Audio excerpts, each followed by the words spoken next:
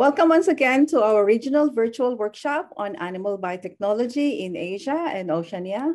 We have our partners here with USDA FAST, Virginia Tech, and ISA Biotech Information Centers, and of course, CSIRO with Mark Tizard. Yesterday, we had a 3-hour workshop, which started with the presentations of Dr. Carl Ramage on modern biotech tools, such as genetic engineering and genome editing in improving animals, especially for disease and pest control, environmental protection and adaptation to climate change, animal and consumer welfare, food health, safety, and production, and for industrial purposes. A number of biotech animals developed through biotechnology were presented, which were detailed further by Dr. Tim Doran on poultry, livestock by Dr. Lercio Portuneto, and in aquaculture by Dr. Eric Hallerman. With the enormous scientific research in biotech animal product development, bringing the technologies to the farmers and large-scale commercialization, to benefit consumers need regulatory oversight, policy considerations that would facilitate adoption and commercialization of genetically engineered and genome-edited animals were presented by Dr. Diane Wray-Cahen, who discussed that effective regulatory approaches should be science-based, risk-proportionate and defensible, credible to the public, timely and predictable, appropriate for intended use, and transparent to all. Country regulatory policies were provided by Dr. Peter Tiggeson of OGTR Australia, and Dr. Claro Mingala from the Philippines.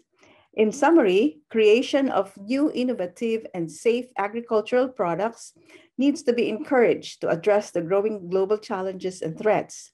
This can be enhanced by crafting regulatory policies that are product-based, science-based, and risk-proportionate. And so thank you once again to our panelists and the active participation of the audience during the first day. Again, we invite everyone to actively participate by posting questions at the Q&A box. These will be read and answered later. We have a post-webinar survey posted at the chat box at the end of the workshop, which will be the basis of the certificates. So today, we will continue session 4 to be moderated by Dr. Mark Tizard of CSIRO, after which we will have the video presentation of Dr. Lai on opportunities in swine biotechnology. The discussion afterwards will tackle the session 4, the whole of session 4, as well as the presentation of Dr. Lai. So it's, let me call in Dr. Mark Tizard to start the floor and read and introduce all our speakers. Thank you so much. Thank you very much indeed, Ola. Yes, and that was a terrific day yesterday. Some great questions. We're continuing the theme of yesterday, and it's a great pleasure to introduce 2 speakers from the Asia region, because it's about Asia and Oceania that this workshop is focused. I also would like to quickly say a big thank you to everybody involved, that this is being done in the English language, and that's not the first language for many of our speakers or participants. So we're very grateful for that. So without further ado, I will hand over to our first speaker. Our first speaker is Mr. Asao Nakamura. He's the Deputy Director of Plant Product Safety in the Food Safety and Consumer Affairs Bureau, the Ministry of Agriculture, Forestry and Fisheries in Japan. Japan has obviously addressed this space of technology, and he's going to tell us a little bit about the policy directions and regulation that are happening in Japan. So, Dr. Nakamura, I can invite you to share your screen. Oh, in fact, actually, it's going to be shared by us. So, yeah, over to you, Mr. Nakamura. Hello, everyone. I'd like to thank you for giving me the chance to speak here today. Let me introduce myself. My name is Isao Nakamura, and I'm in charge of regulating genetically modified organisms and genome editing organisms for agricultural products in terms of preventing their impact on biodiversity. I'd like to explain Japanese policy of agricultural products obtained by genome editing technology from the viewpoint of biological diversity. I hope my presentation will help you understand the content and concept of the policies concerning agriculture, forestry, and fishery products obtained through genome editing technology in Japan. In today's presentation, I will explain 3 main points. First, the regulations and points to consider when evaluating environmental impacts of LMOs in Japan. Second, handling of genome editing organisms in the interest of biosafety. And finally, the procedure for agricultural, forestry, and fishery products obtained by genome editing technology. And next slide, please. Thank you. First, I will explain the regulation of LMOs for agricultural products in Japan. LMOs are regulated from 3 points of view. From the viewpoint of food safety, LMOs are regulated by Food Sanitation Law and Food Safety Basic Law. Food Sanitation Law is under the jurisdiction of the Ministry of Health, Labor and Welfare. And Food Safety Basic Law is under the jurisdiction of the Food Safety Commission. From the viewpoint of field safety, LMOs are regulated by Field Safety Law and Food Safety Basic Act. Field Safety Law is under the jurisdiction of the Ministry of Agriculture, Forestry, and Fisheries. And Food Safety Basic Law is under the jurisdiction of Ministry of the Food Safety Commission. From the perspective of impacts on biodiversity, LMOs are regulated by Cartagena Act, which is administered by the Ministry of Environment and Ministry of Agriculture, Forestry, and Fisheries. LMOs are allowed for distribution, importation, and cultivation, and so on, after completion of scientific safety assessment. Next slide, please. I'll explain from the perspective of biodiversity that I'm in charge of. I mentioned the Cartagena Act, but its formal nomenclature is Act on the Conservation and Sustainable Use of Biological Diversity through regulations on the use of living modified organisms. It is as known as Cartagena Act because formal name is too long.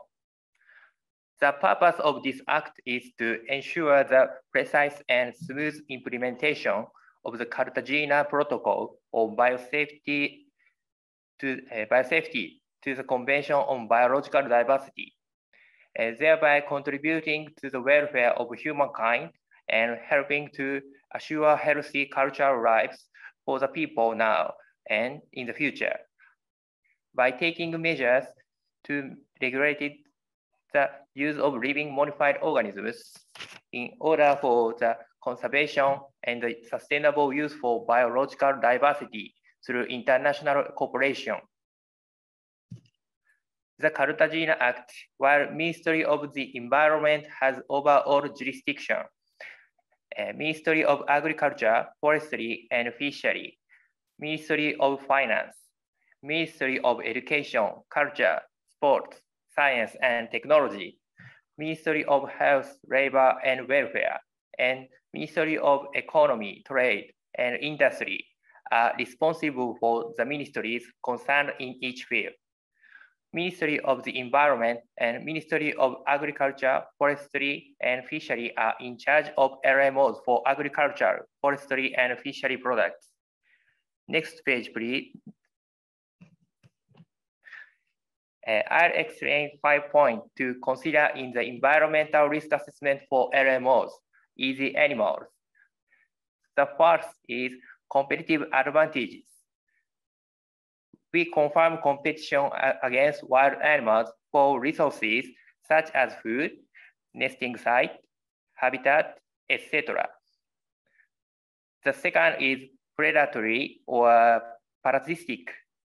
We check interference with inhabitation or growth of wild plants or animals by preying on or being parasitic on them.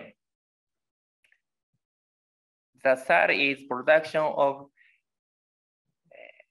harmful substances. We confirm production of harmful substances interfering with inhabitation or growth of wildlife.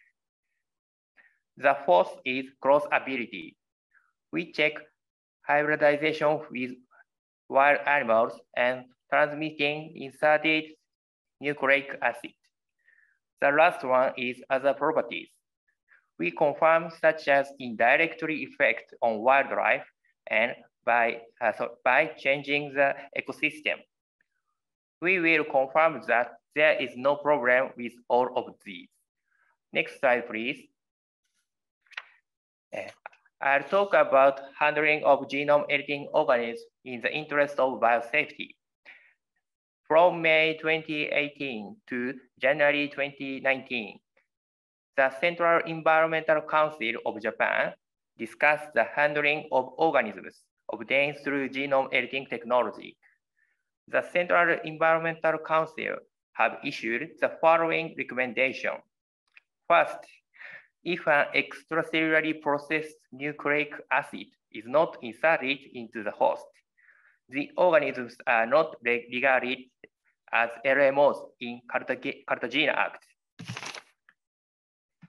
Next, if an extracellularly processed nucleic acid is inserted into the host and the finally obtained organisms contain the nucleic acid or replicated product thereof, the organisms are regarded as LMO in Cartagena Act.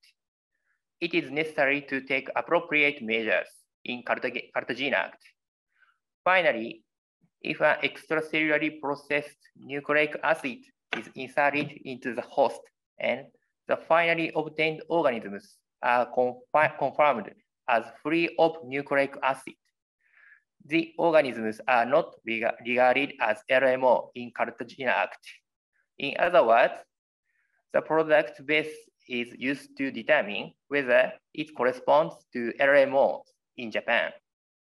Next slide, please. I'll explain summary of MOE notification. On February 8, 2019, Ministry of the Environment of Japan issued notification. Handling of organisms which are obtained through genome editing technology, but which are not defined as LMOs stipulated in Cartagena Act. In the notification, MOE notifies the basic policy of handling such organisms and requests other competent authorities to deal with those. The first is prior to the use of such organisms, those who intend to use them should provide information regarding the characteristics of the organisms and the result of review of the possible adverse effect on biological diversity to the competent government authorities. However, this should not apply to cases where the organisms are used in environment wherein containment measures stipulated by the ordinance under Article 12 of Cartagena Act or measures approved by the competent government agency are being taken. After the beginning of the organisms, if it is determined that they have the potential risk of adverse effect on biological diversity, the user should immediately take necessary measures to prevent the effect and should report it promptly to the competent government agencies. Next slide, please. As for Cartagena Act, Ministry of the Environment has overall control over all genome editing organisms. Ministry of Agriculture, Forestry and Fisheries, Ministry of Finance, Ministry of Education, Culture, Sports, Science and Technology, Ministry of Health, Labor and Welfare, and Ministry of Economy, Trade and Industry are in charge of their respective fields. Ministry of the Environment and Ministry of Agriculture, Forestry and Fisheries are in charge of agricultural products obtained by genome editing technology. Next slide, please.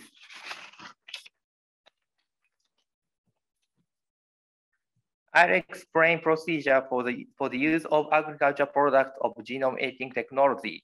In October 2019, responding to the MOE notification, MAF issued a notification regarding specific procedures for providing information to the MAF regarding organisms obtained through genome editing technology, which falls under administrative jurisdiction of the MAF.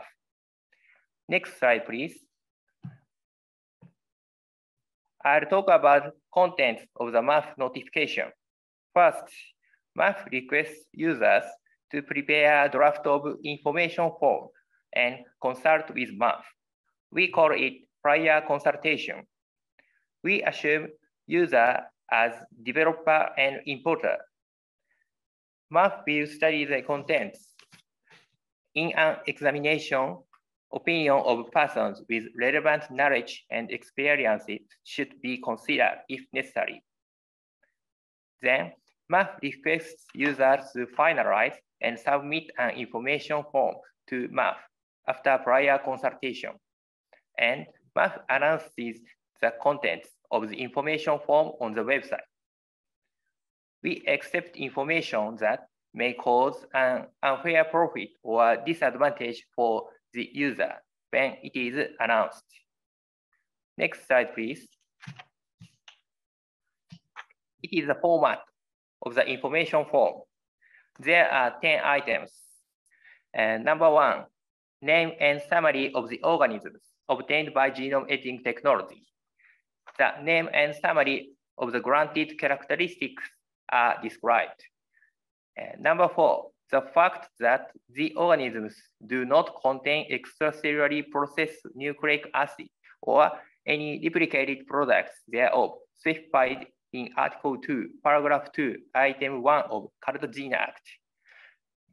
Information indicating that the organism is not subject to the Cartagena Act is described.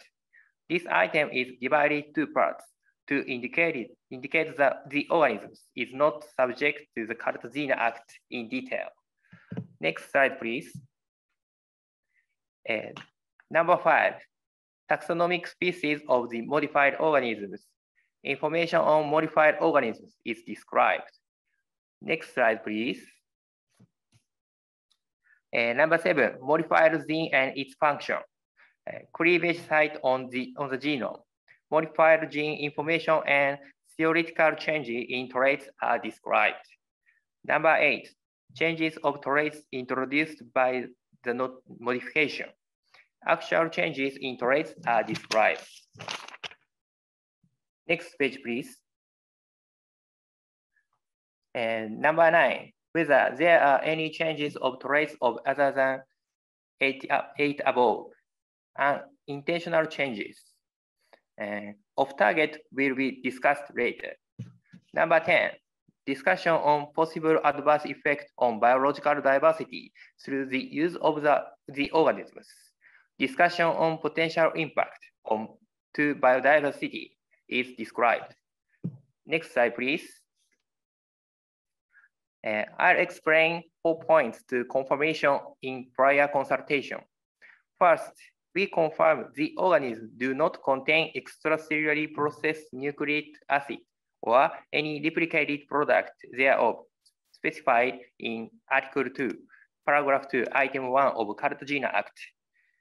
Secondly, we confirm characteristics obtained by genome editing technology and whether there are any unintended change in traits other than objective traits, including the effect of off-target. Off-target is existence of similar sequence to the target sequence. Finally, we check possibility on the effect on biodiversity. This is the same as the item confirmed in the assessment of LMOs. Next slide, please. I'll introduce about genome editing high GABA tomato. As a first case, in December 2020, Merck accepted and announced the information form of the tomato with a mutation in a GABA synthetic enzyme gene using genome editing technology. Next slide, please. And for your reference, I'll share a link to the English translation of Cartagena Act. So please take a look if you have a time. Thank you for your begin winding up now. Thank you. Thank you for your attention. Oh, with perfect timing. Thank you very much, Nakamura. That was great. And I really appreciated that. Was a really nice scene setting of the background, and then how you guys are actually approaching some of these gene edited products. And great to see, you know, the kind of process that we from outside of Japan will be expected to interact with when we come around to these products. Next, it's my pleasure to introduce to you Dr. Sachindan D. He's from the Animal Biotech Center, the National Dairy Research Institute in Kamal in India. He's principal research scientist in animal biotechnology, and he's had extensive research experience in animal biotechnology, has many patents on developed biotechnology tools, and is looking at improvement of livestock in cows, buffaloes, goats, and sheep. So, Dr. D, over to you.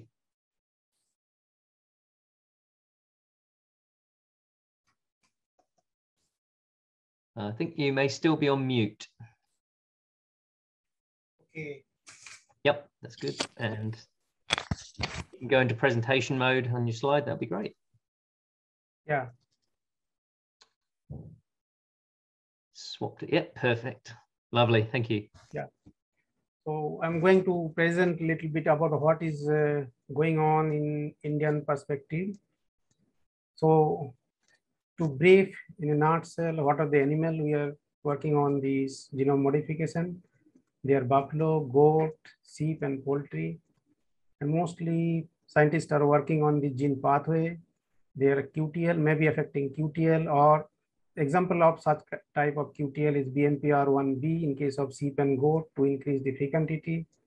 Another important is myostatin to increase the muscle mass.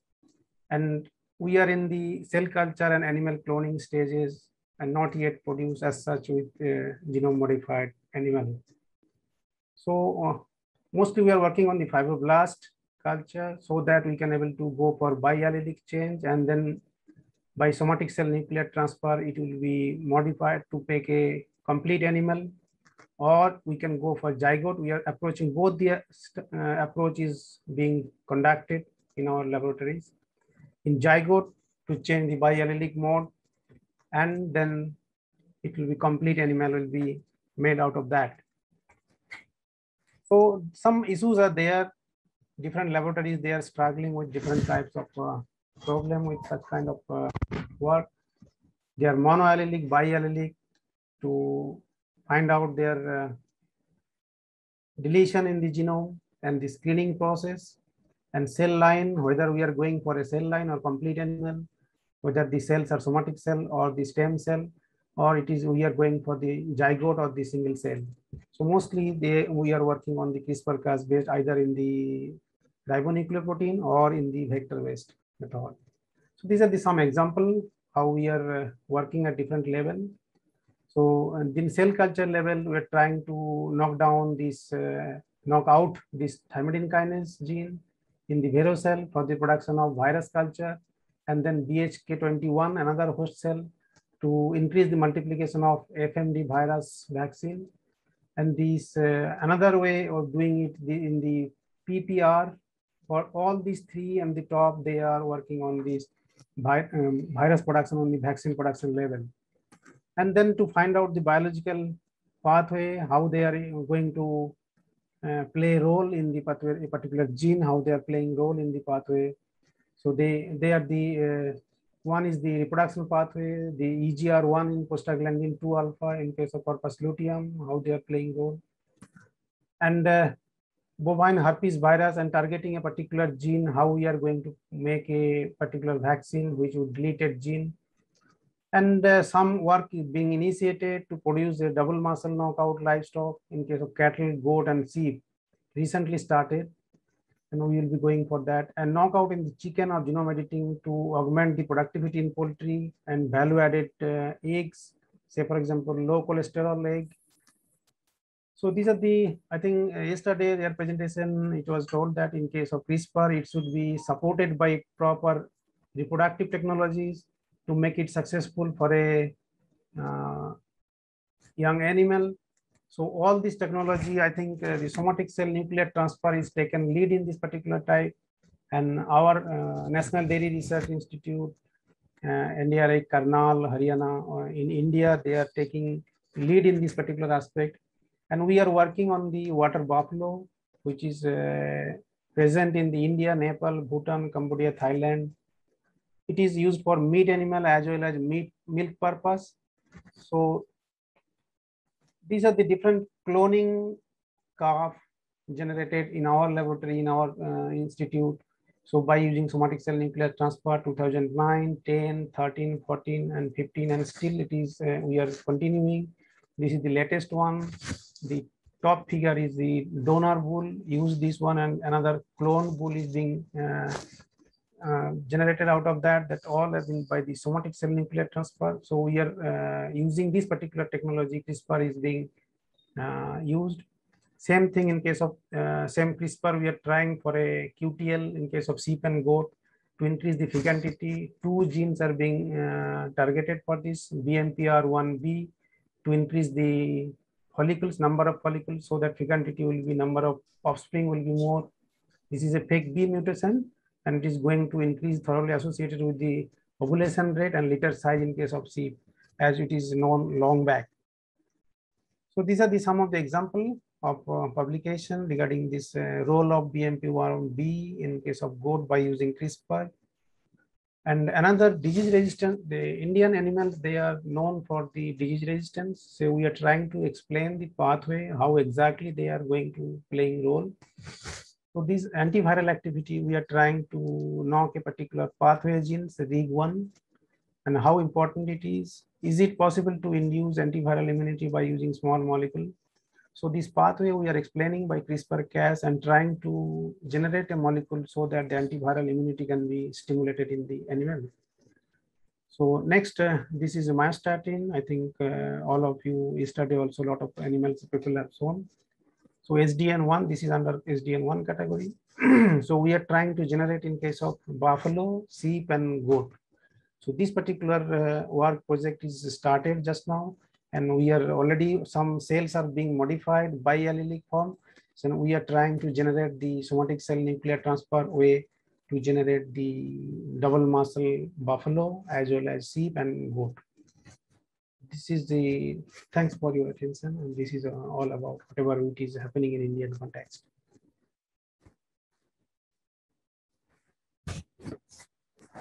Thank you very much. That was great. It's a really good oversight of quite a wide range of research activities, all of which point very much in the direction of things that we are discussing and considering here.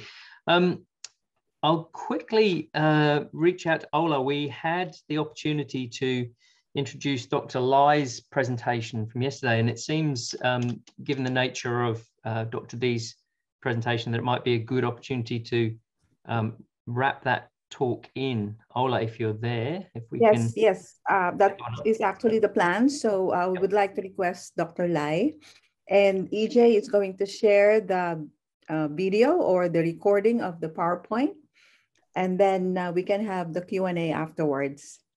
And also to get everybody in session 4 since yesterday and today for the discussion.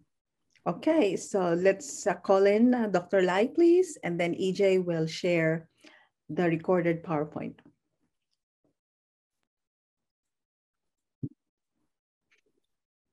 Good morning, everyone. My name is Liang Xunlai. from Jilin University, China. Today, my topic is state of genetically modified pigs for agriculture in China. Pork is the main meat food in China, accounting for more than 65%. China consumes more than half pork of the world. The world consumes about 1.4 billion pigs each year, and China consumes about 0.7 billion pigs each year. According to Chinese population, each 2 Chinese will eat 1 pig each year.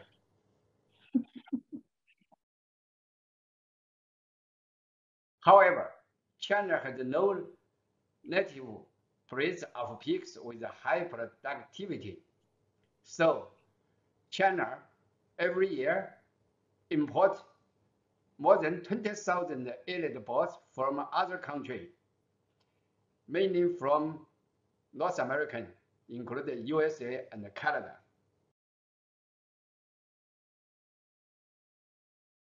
Chinese government attaches great importance to generation of genetically modified pig strain with favorable trade for agriculture. Chinese government had made effort to set up National Special Fund for transgenic livestock, set up big pig facility for large-scale characterization of GM pigs. And in China, there are more than 15 research teams working on GM pigs. The genetic modification of pigs can be made to promote growth, improve meat quality, reduce environmental emissions, gain resistance to pathogens or other environmental threats.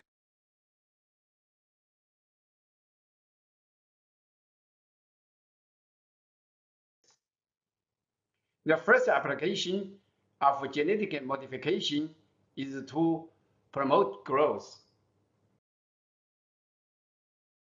The first transgenic pig made for promoting growth is by overexpression of growth hormone. In this transgenic pig, significant improvement in both daily weight gain and feed efficiency, as well as a marked reduction in subcutaneous fat, had been observed. However, in this pig, many abnormal phenotypes also have been observed, including ulcer, stomach, arthritis, kidney disease, and infertility, etc. Then a Chinese team in 2015, they made a transgenic pig with controllable expression of growth hormone. They put a check-down system in the pig to regulate growth hormone expression.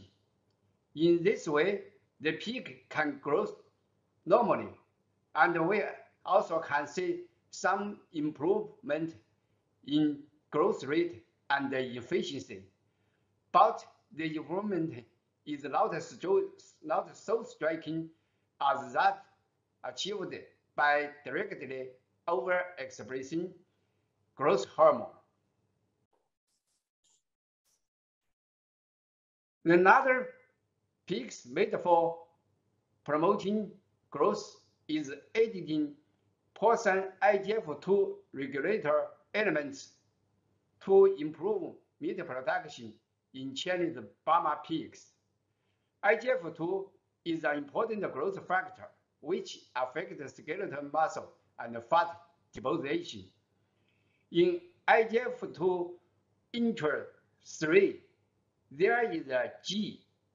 This G will be recognized by repressor ZBDE6, which negatively regulated IGF-2 expression. If we replace G with other nucleotide or remove it, then the expression of IGF-2 will be increased. In founder and F1 gene edited pigs, the body weight, castle weight, limb weight increased, and the size of myofiber also increased. The second application of GM pig is to improve the pig meat quality. Our earlier study showed that expression of FDA2 in transgenic pigs promotes synthesis of polyunsaturated fatty acids. Mammalians lack the desaturases required for synthesis of polyunsaturated fatty acids, but the plant have this kind of enzyme. So in this study, FAD2 are delta 12 fatty acid desaturases from spinach was transferred to the pig, and the pig expressed the polyunsaturated fatty acids like omega-6 fatty acid.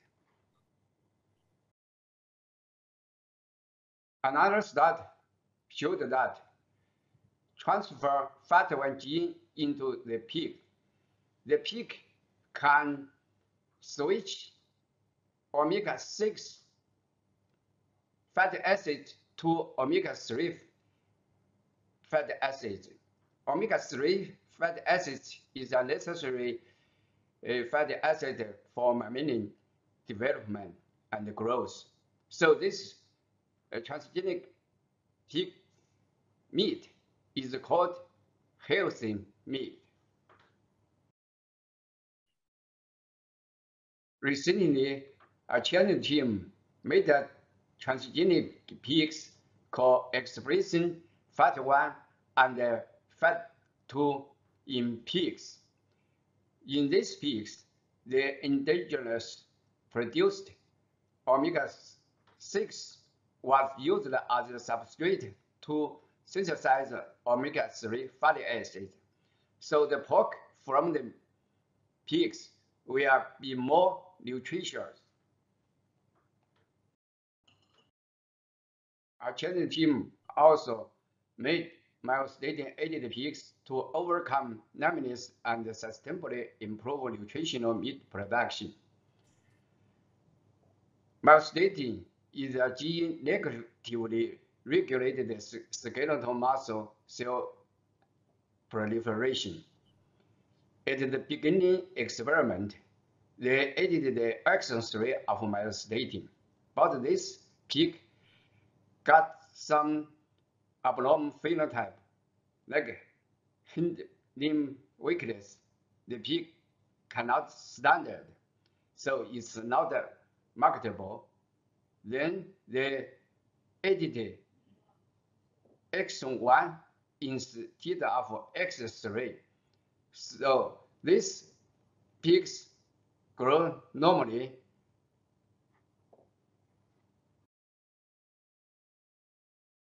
And they show similar feed conversion ratio as the wild type, and no dystocia or significant effects on maternal reproductive traits had been found.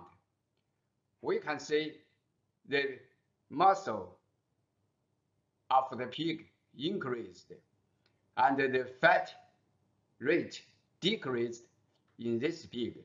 So the meat quality has been improved in this genetically edited pigs. The third application of GM pigs is to reduce environmental impact.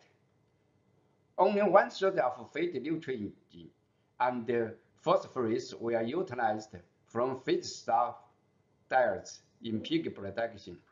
Inefficient feed digestion can cause serious nutrient invasion to environment. Phytates negatively charged saturated thickening acid bind to positively charged molecules in diets such as minerals and protein, thereby reduce nutrient digestibility and increase discharge of unabsorbed nutrients to the environment. In addition, pigs are inherently incapable of digesting non-starchy polysaccharides that are primarily present in plant cell walls. In an early study conducted by a Canadian team, they made a pig salivary gland specific expression phytate phosphorus passes undigested most important manure pollutant. Phytates allow the pigs to digest the phosphorus in phytate. So the total phosphorus content in physical matter decreased significantly.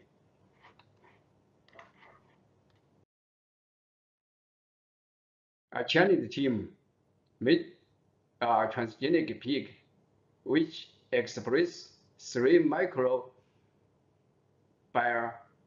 enzyme, beta-glucanase, xylanase, and phytates in the salivary glands.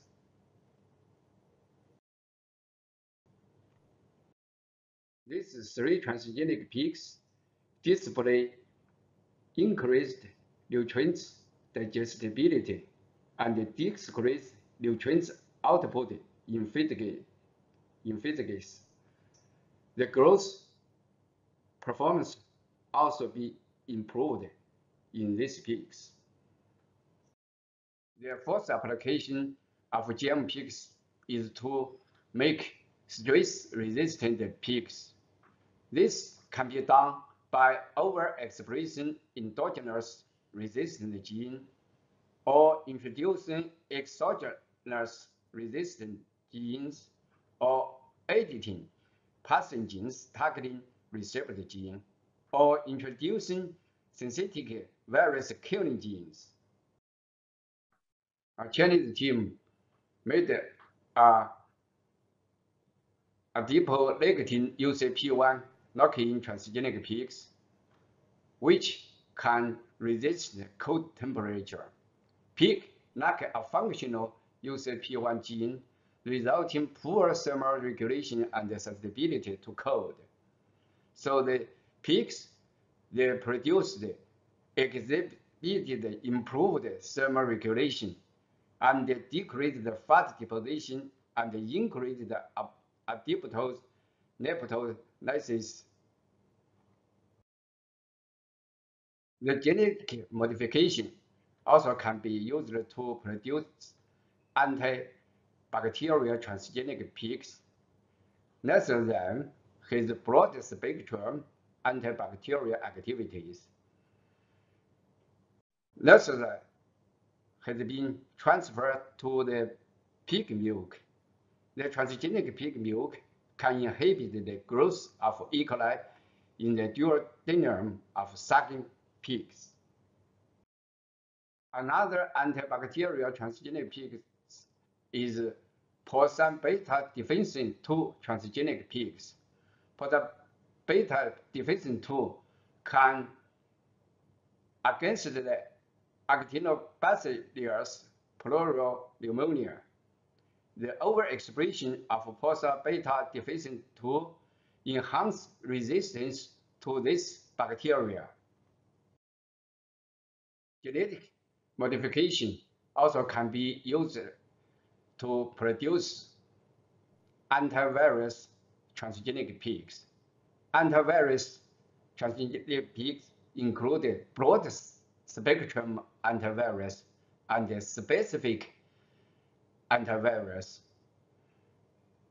The broad spectrum antivirus transgenic pig made in China include transgenic pigs overexpressing mixed virus.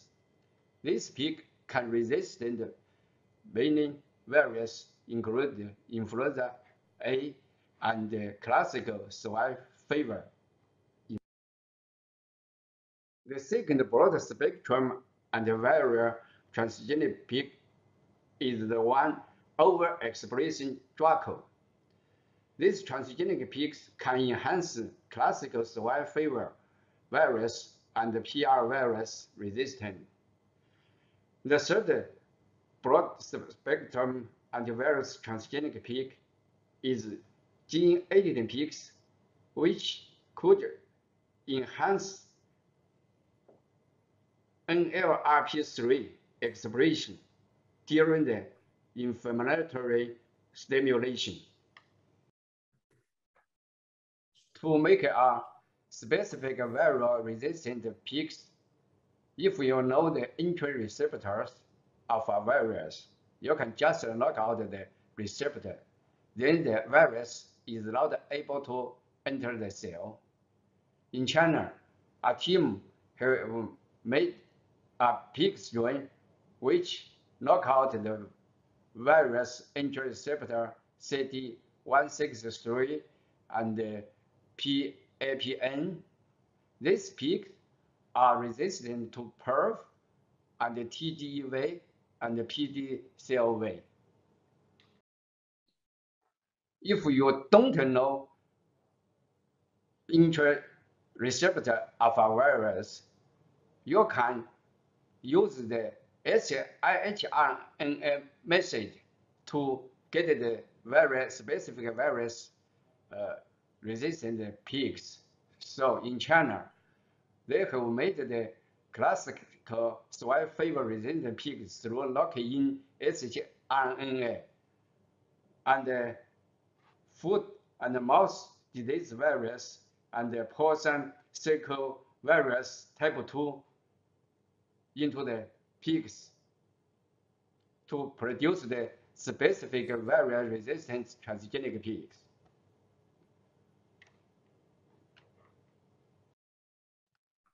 Thank you.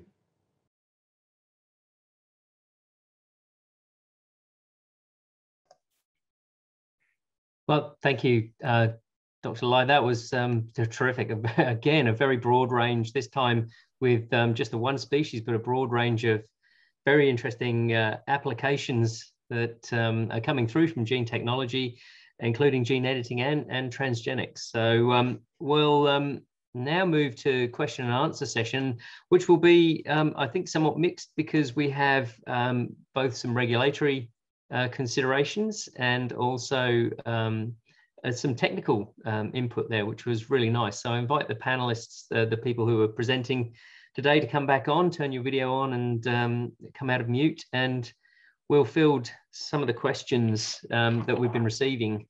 So, and also please do keep posting up questions as we go through. There was a question kind of relates, is living modified organisms and the CBD considerations that are taken in Japan. And there was a question about the complexity of the assessment for impacts of agricultural animals, because the competitive advantage and predatory parasitic growth kind of considerations that are in there, they're very specific to something that is going to have an impact on other animals in the wild. Agriculture already has a defined place. So are there any additional considerations? So that's to Mr. Nakamura, any additional considerations with regards to that classification of a living modified organism, something that's transgenic, an animal, in livestock situations in Japan? Dr. Nakamura, are you there? You're still on mute in case you're responding to us.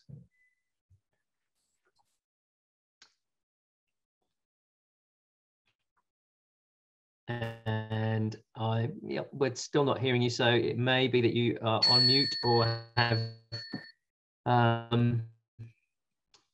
lost your connection. He's there. So I'll move on to another question then. This is to okay. No, okay. Now, can you hear me? Yes, we can hear you. Yep. There we go. Thank you for your question. Thank you for your question.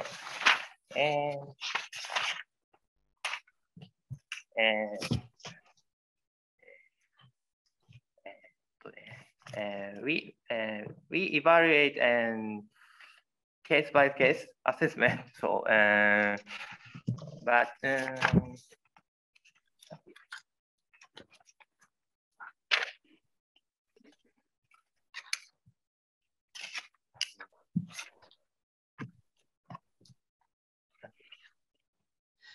yeah, it's really if there's anything different that you consider because of the Cartagena Protocol, Convention on Biological Diversity, agricultural animals will already sit within a contained space, I guess is the background of this. So the complexity of their interaction in a living environment is reduced just by being agricultural. Do you see there being any issue or how that's assessed? Is it assessed differently because it's an agricultural animal? is it okay to answer by email later?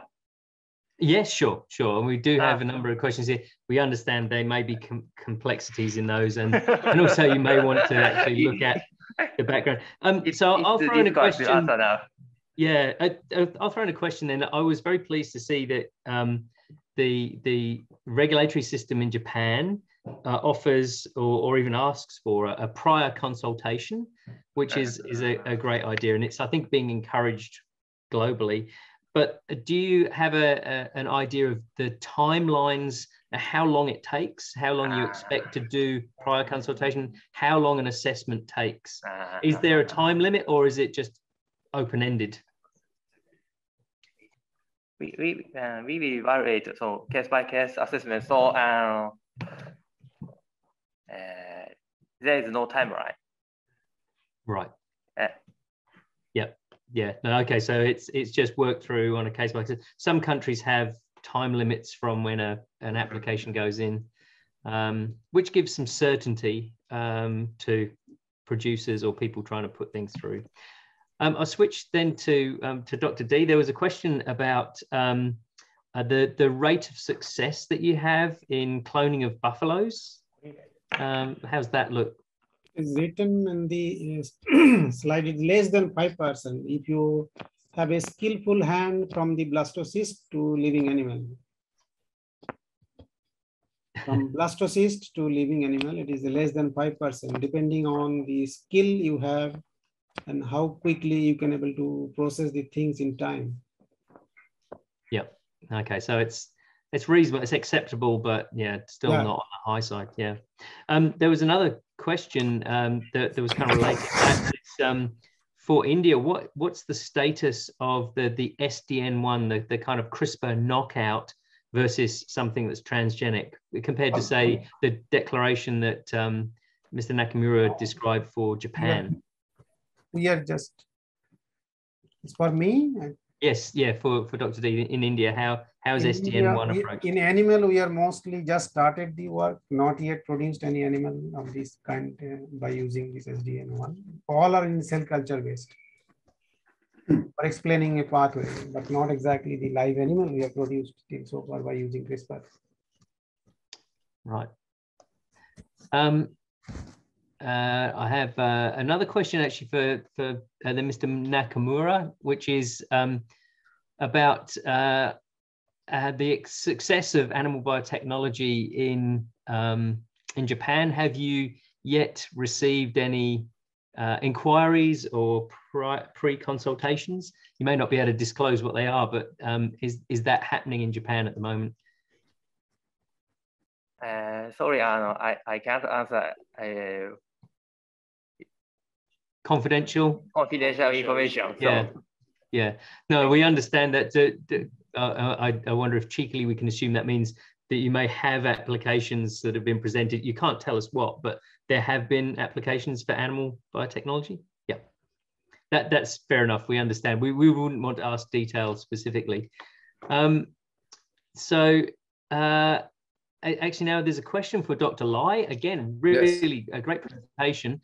The question is around the concerns that might be raised about genetically modified pigs for food in China. What's the situation? How is that being dealt with and received?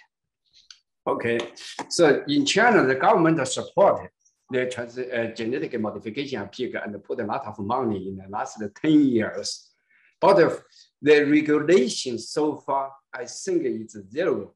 And the scientists in China try to push the government to make the regulation to accept the pig go into the market.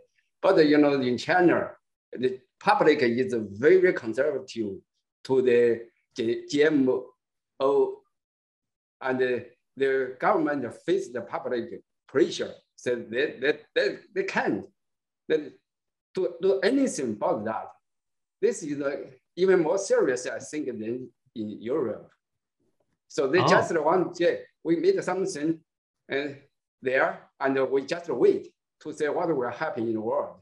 Then maybe they can make decision in future. Yeah. That's really interesting. Thank you. That was a very interesting answer, and to characterize it as being even equivalent to, but possibly more so than Europe is interesting, because we can see some great advances you've made there technically in what's possible with the pig, and clearly the pig is a very important animal. So there was a joint question that was, does it seem likely any of the pig lines that you've described will make it into food production in the foreseeable future? I don't see in near future it will be accepted in China. Yeah, that's interesting, and that's something I guess our whole field considers is that there are things we can do technically, even with regulation improving the passage through. But if the public aren't ready for it, that's the problem. And so finding things that the public want us to do with this technology is key. Yeah, okay, that's really good.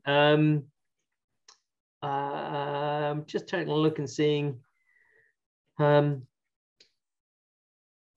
Someone actually said that I guess again with the pig work, Dr. Lai, that it seems that the gene editing research for disease resistance might eventually replace vaccines. Do you think that's a possibility? Yes, I think so. If we delete the intra-receptor of virus, then maybe this pig can be replace the vaccination with this transgene. And I know this is going to throw lots of questions your way, but I mean, again, it's something that relates perhaps to the public perception. The huge impacts we saw recently in China of African swine fever. Is that likely, the potential for the technology to stop the need for mass slaughter, the loss of production and loss of economic values? Is that something that might drive the public to see the value in this? That something like disease resistance, we have already seen in the field is an attractive topic to address for the public, making animals better and less susceptible to disease. Do you think that's a possible driver? Yes, in China, actually now we also put up a lot of money on the African fever, swine fever in vaccine. But they also support the genetic modification of pig to resist this virus. Actually, I know several groups are doing that now. They try to find the receptor, intrareceptor of the virus. last 2 years, the African swine fever made very, very big loss in Chinese porcine industry, and maybe 40% loss. That's a huge, actually. Yeah. So if we can make this pig to resist this virus, maybe will change the public attitude about the genetically modified animals. Yeah, and particularly, maybe the use of, removal of a segment rather than something transgenic. So less, it's just less in the animal that stops the virus might be a good direction. Yeah, that's great. In relation to that, I mean, this was a sort of a spin back question to Dr. D in India, just with regards to, what his feeling about the current state of regulation. It's a similar thing. I think, Dr. Lai has done a great deal of work on pig. Your institute has obviously done a lot of work across other species, buffalo and goats and poultry. What do you think your perception currently of the state of regulation of animal biotechnology in India is, and the likelihood of products that you're actually developing there, making it into agricultural production and food? Yeah, exactly. You are correct. In animal science, we are just the laws or these regulations are being framed right now. It is not in place, as because we do not have the genetically modified organism by CRISPR method. We are having a little bit of SDN1 type, cleaving a gene, say for myostatin. That also we have not yet produced. It is in the process. Hopefully, within a year or two, we are going to have modified organism. And regarding the question raised by, I think the buffalo project is going on here. We are just using SCNT process to multiply our high value germplasm. It may be bull, it may be cow. Yeah. So you are hopeful that particularly at least SDN1 will receive hopefully they will favorable allow regulation. Yeah. Regarding this, we are testing for the next generation regarding fertility status, and they are all genetic makeup, any off-target effect, any kind of epigenetic modification that we are currently working on, so that we can able to support with everything data that they are as such with the whatever animal we have used their cell or nucleus. So just to wrap up, I'll wrap up then, and we'll move to our next session. We heard from Dr. Lai the public attitude in China. I'll ask both Japan and India. So Dr. D, what's your perception of the public's likely reception of these technologies, food produced using these technologies in India?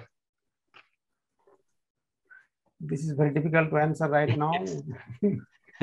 It will take some time, along with the many people they are against and they are in favor of this thing. So depending on the product we are going to generate, that will be answered along with time. It's very difficult to predict at this stage. Yeah. And Ms. Nakamura, what are your thoughts? I mean, this is just a personal opinion. What are your thoughts on your sense of the public's attitude to this technology in Japan? I think same as India and China. It's difficult to answer for me. Thank you. Yeah, no, fair enough. Okay, so I think we are now ready for our next session. And for that, I hand over to my colleague, Dr. Halleman, to introduce our next speakers. Okay, thank you, Mark. We come now to sessions 5 and 6.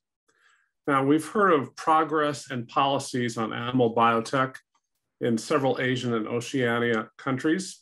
And we turn now to some more topical talks on the sorts of issues that those policies are intended to address. We have two really well-respected scientists to explain those to us. So first, we'll hear about food and feed safety assessment of biotech animals from Lisa Kelly. Dr. Lisa Kelly is a principal scientist in the microbiology and biotechnology section of Food Standards Australia, New Zealand, or FSANZ, and has over 20 years experience in genetically modified food regulation. She oversees the assessment of applications for the approval of GM foods in Australia and New Zealand, along with FSANZ's strategic projects related to biotechnology, including work on new breeding techniques. Lisa regularly represents the Australian government on GM food matters and is a long-standing member of the Bureau of the OECD Working Group on the Safety of Novel Foods and Feeds. Lisa previously led the Australian delegation to the Codex Ad Hoc Intergovernmental Task Force on Foods Derived from Biotechnology. She's also participated in 2 FAO-WHO expert consultations on GM animals. Lisa? Thank you, Eric, for the introduction. Let me just share my screen.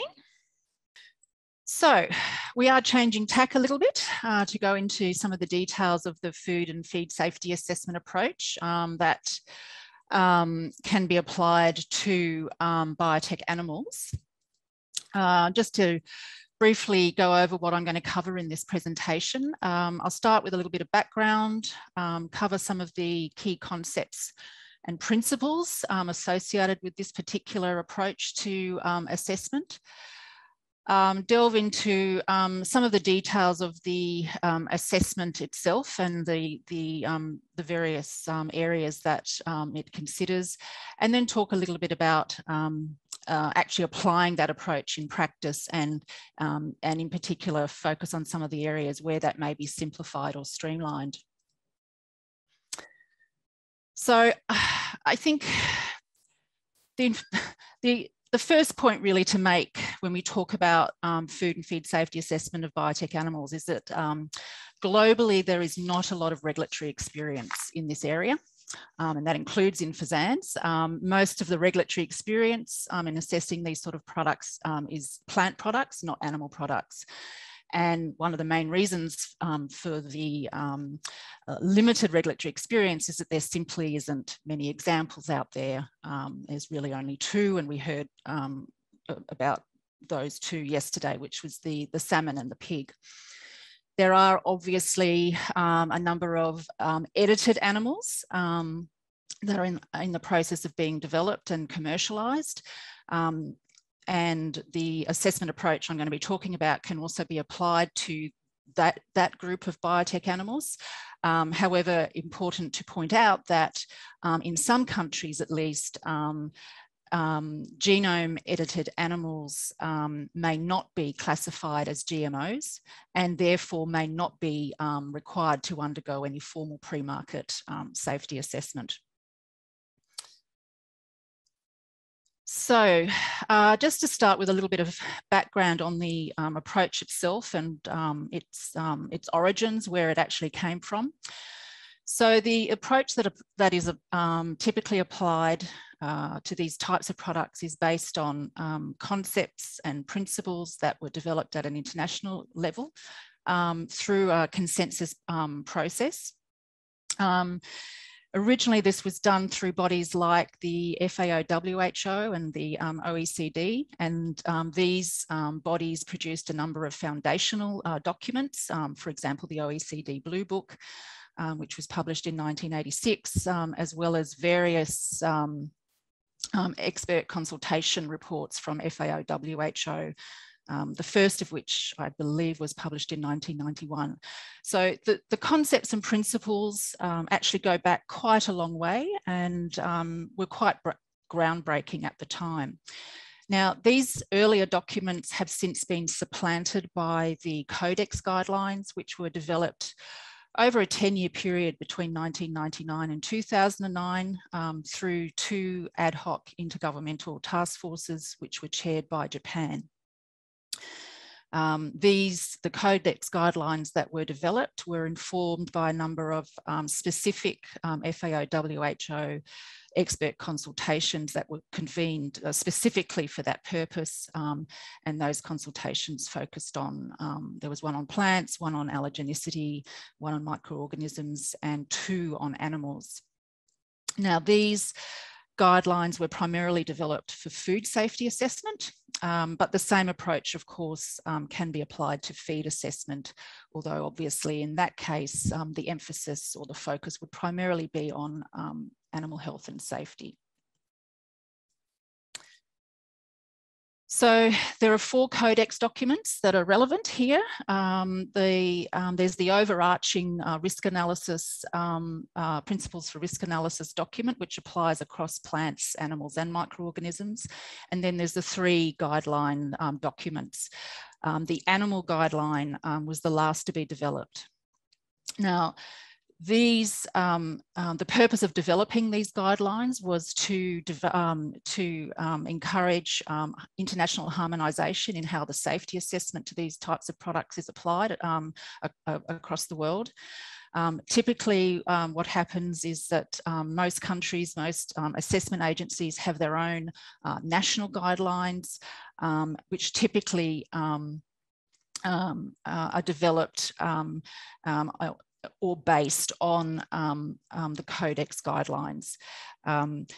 What we find, however, is that in developing national guidelines that are based on the Codex guidelines, there are differences that sometimes occur between countries, so that each country's approaches are not necessarily always identical, and sometimes there can be differences in how the approach itself may be applied in practice.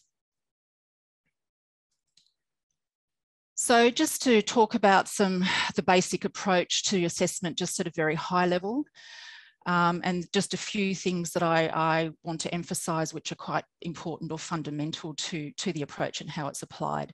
Firstly,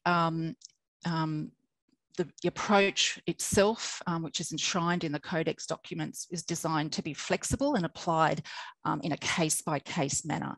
So in other words, whilst the guidelines themselves set out core information that is typically required for assessments, it doesn't necessarily mean that all of that information is mandatory for every single assessment. So adjustments can be made depending on the type of food being assessed and the specific type of modification or trait that has been introduced. Fundamental to the approach is comparison to a conventional counterpart with a history of safe use. It's very, the comparator, it's very important that that animal does have a history of safe use, because essentially you're using that animal as the benchmark for what is considered safe and against which the modified animal will be compared. The purpose of the comparison is to identify anything that may be different between the modified animal and the comparator.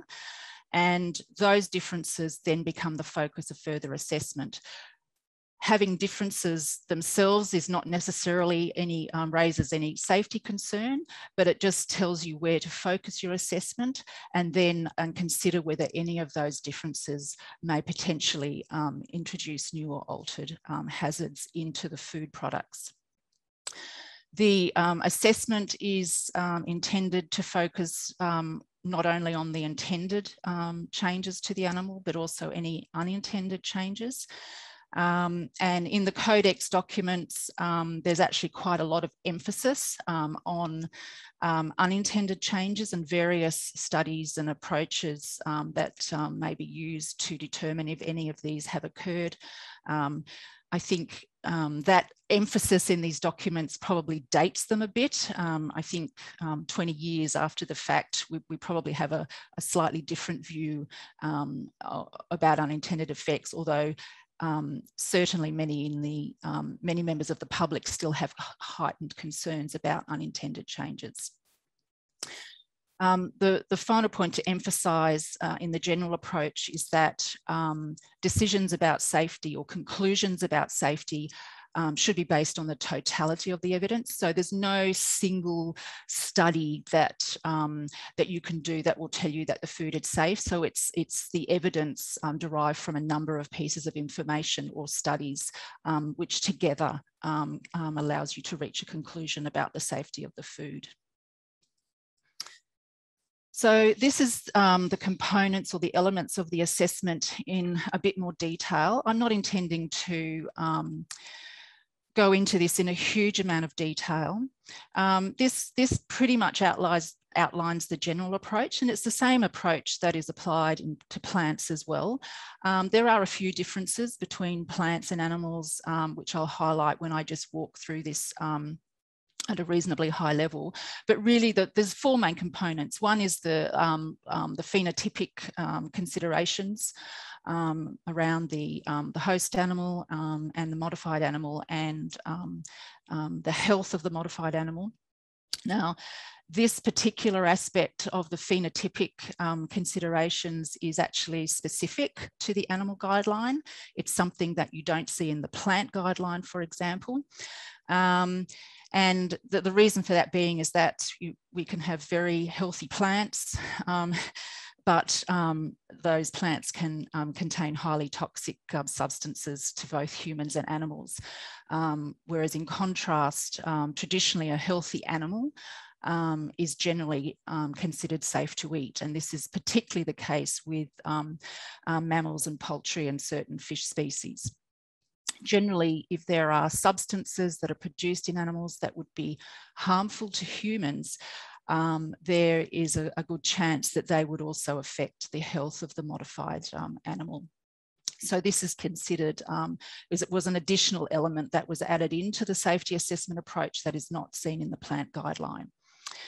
Obviously, the molecular characterization part of the assessment can be quite important, particularly in terms of how the rest of the assessment might be framed, because obviously through that characterization process, you find out what exactly has been introduced into the genome, or changes to the genome that have been made, and in particular, whether any new substances might be expressed.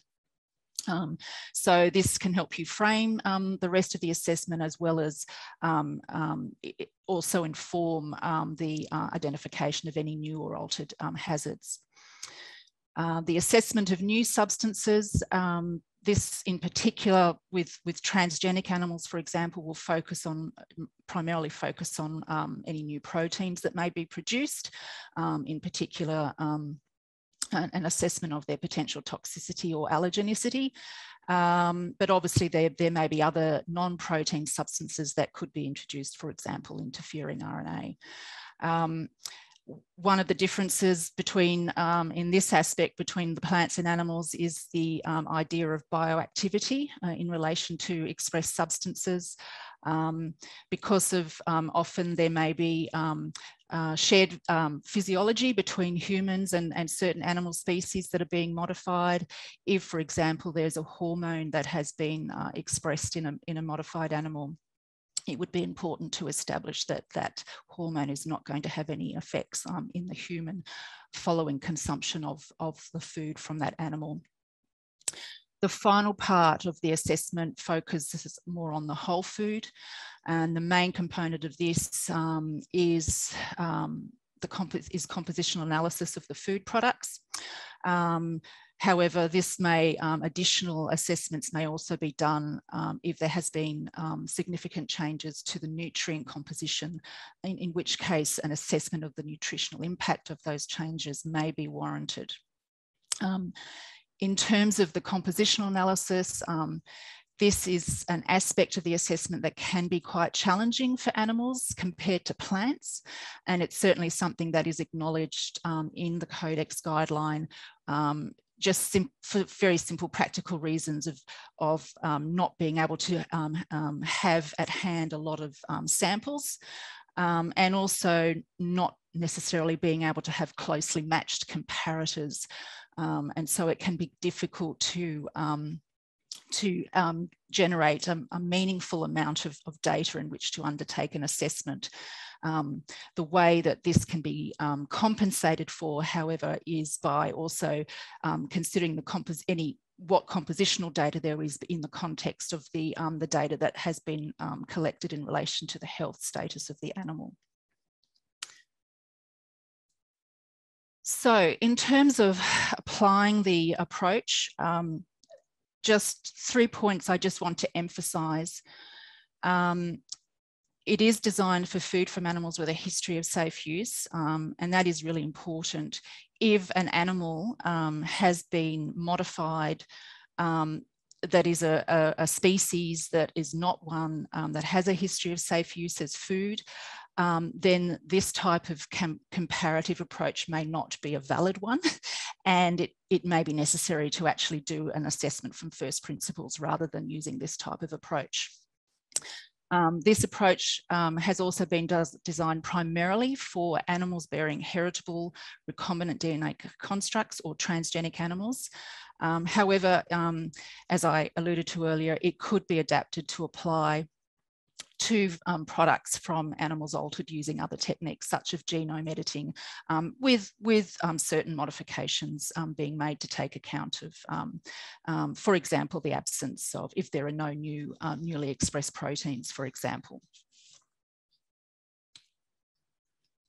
So in terms of streamlining the approach, so I've mentioned that the approach was intended and designed to be implemented and applied in a flexible way, and to really be adjusted depending on the type of modification that's been introduced and the type of food that you're assessing. Implicit in this flexibility is that the data requirements that are actually outlined in the codex documents, for example, may need to be adjusted, and certainly some parts of that may not be relevant to the case in question that is being assessed. And so in that situation, it's perfectly acceptable to omit certain parts of the data requirements that are outlined. It may not necessarily, and of course the codex documents are guidelines. They're not intended to be written in stone or mandatory. They are just guidelines. But of course, at the national level, it may depend on how the national guidelines have been developed and what flexibility there may be within specific regulatory frameworks and within the policy context of the particular assessment agencies as to how much flexibility there may be there. One of the issues with applying the approach in a flexible way and to introduce streamlining measures or simplifications where necessary is because there isn't a lot of hands-on experience with these types of products, particularly animal ones. Sometimes it can be difficult to know without having that experience where it's appropriate to apply streamlining. And this can be very much a matter of judgment based generally on experience. So some of the areas of the assessment that may be simplified, and once again, and this is often the case in applying the assessment to plant products, is if you've already assessed similar products before, it may be the same trait or exactly the same construct that's been used, or it may be exactly the exact same host animal that was used, then it's possible to bridge from previous assessments to simplify the next assessment. The other issue, part that can be significantly streamlined is, which I mentioned before, is the assessment of new substances. If it's just a simple edit and there is no new gene that's been introduced, there are no new proteins being expressed, then that complete part of the assessment can be omitted, and that can obviously save a lot of time. And obviously, if it's a trait that has been previously assessed before and you've seen before and you know from previous assessments that trait or that expressed protein is safe, there's no need to repeat that assessment every single time. And then also just to refer once again to compositional analyses. I sort of think of this as streamlining almost by necessity, because you may not actually have a huge amount of compositional data or a huge number of samples on which to do a compositional analysis.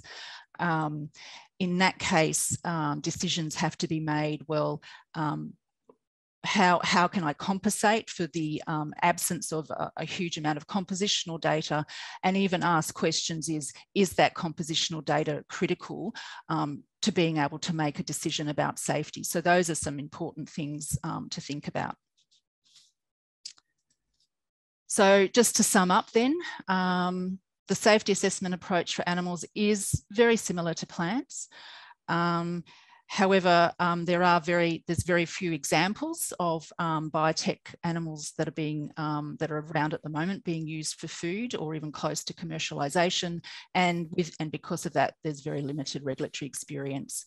Some aspects of the safety assessment approach can be more challenging for animals than it is compared to plants. But the approach itself was designed to be applied in a flexible way. And I think in that context, as an assessor, it's really important to always be asking yourself that question. What am I actually trying to do with this assessment? Where are the concerns? Where do I think the concerns are? And therefore, what information is essential to know in order to reach a sound conclusion and do a robust assessment about safety, versus what information might be interesting to know or nice to know, but may not necessarily be essential for making that final judgment about safety. Okay, and that's it. Thank you very much. All right, thank you, Lisa, for a very clear presentation. Participants, please put any questions or comments you might have in the question and answer box. We're going to switch gears a little bit now, and we'll start talking of environmental risk assessment for biotech animals. And we'll hear from Dr. Tim Strobla from New Zealand. Dr. Strobla has more than 20 years of plant molecular biology and biotechnology research and development experience in both the public and private sectors. He's currently a principal scientist in the new organisms team at the New Zealand Environmental Protection Authority, where he evaluates and provides expert staff advice to decision makers on all aspects of the status of organisms as new organisms in New Zealand. This involves both genetically modified and unmodified organisms, containment applications for new organisms, and release applications for new organisms. This advice includes risk analysis and risk management, as well as the fundamental biology of the organisms. He also provides technical expertise regarding hazardous substances and biotechnology to EPA staff and managers, as well as to other New Zealand government ministries and agencies. Tim.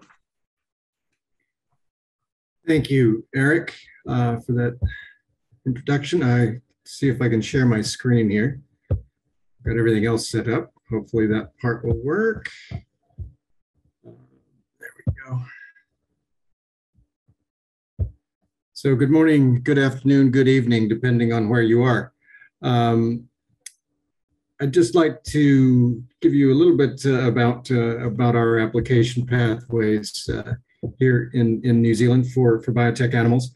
I did want to just say before I get into this, I really wanted to thank particularly Diane Wray-Cahen and Peter Thigesen for giving a pretty decent introduction to a lot of the background around a regulation of animal biotechnology, so I won't belabor a lot of those points. I also want to say, Lisa's talk was also extremely informative, and I just wanted to draw, since I'm presenting in conjunction with my counterparts across the Tasman Sea, that with a food approval, there is harmonized regulation. So an approval in Australia is an approval in New Zealand, but with OGTR and the EPA, environmental risk assessments don't cross the Tasman Sea. So there are differences in regulation on the environmental side that I'll try to highlight as I go along. So hang on a second. That's better. Right. So new organisms are what we regulate at the EPA in New Zealand. And what does that actually mean? most organisms have been around for quite some time. But what we mean by this is new organisms that are new to New Zealand. And the photos at the bottom give you some idea of why we actually have this legislation.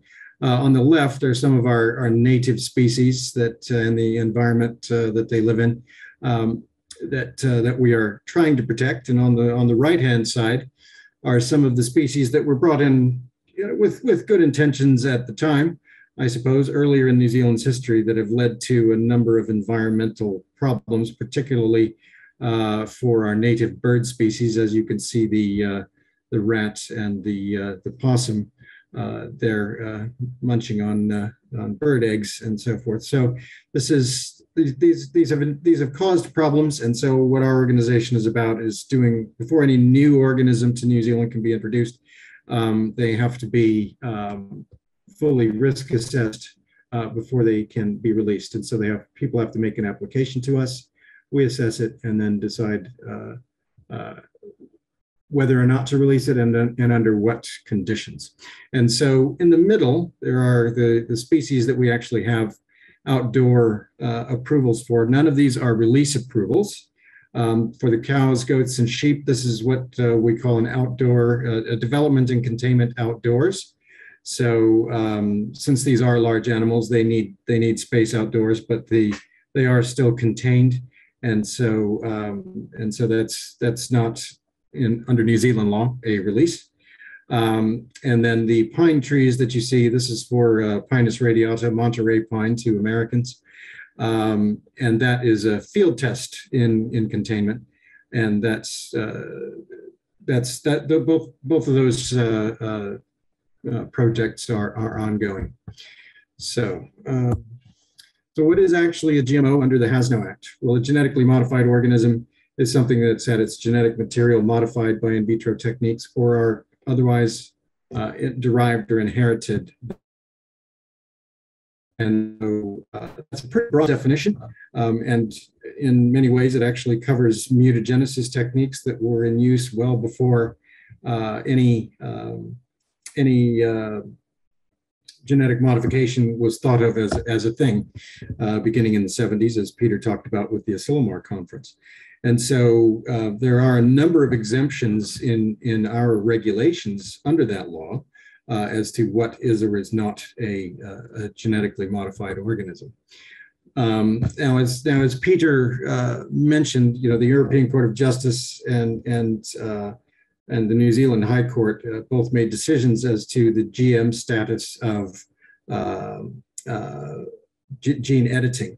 I would say that there's some difference there, is that the ECJ's interpretation is about the primary law, and it has to do with the length of time that a particular technique has been in use. And so traditional mutagenesis techniques are exempt because of the long history of safe use, whereas they judged that gene editing was perhaps, with a shorter history, perhaps the safety profiles weren't fully understood. You can make of that what you will. In New Zealand, it was a slightly different thing. Because of our regulations as to what's exempted, it was long assumed that traditional forms of mutagenesis were exempt, and certain applications of gene editing were like inducing point mutations. And so EPA in 2013, I believe it was, actually said that yes, those would be like traditional mutagenesis. So the so-called SDN1 techniques that Peter talked about yesterday would be exempt. That was challenged in the High Court. The judge didn't rule that gene editing should be considered to be genetic modification, but rather that it did not appear on the list of exemptions and therefore had to be considered a GM regardless.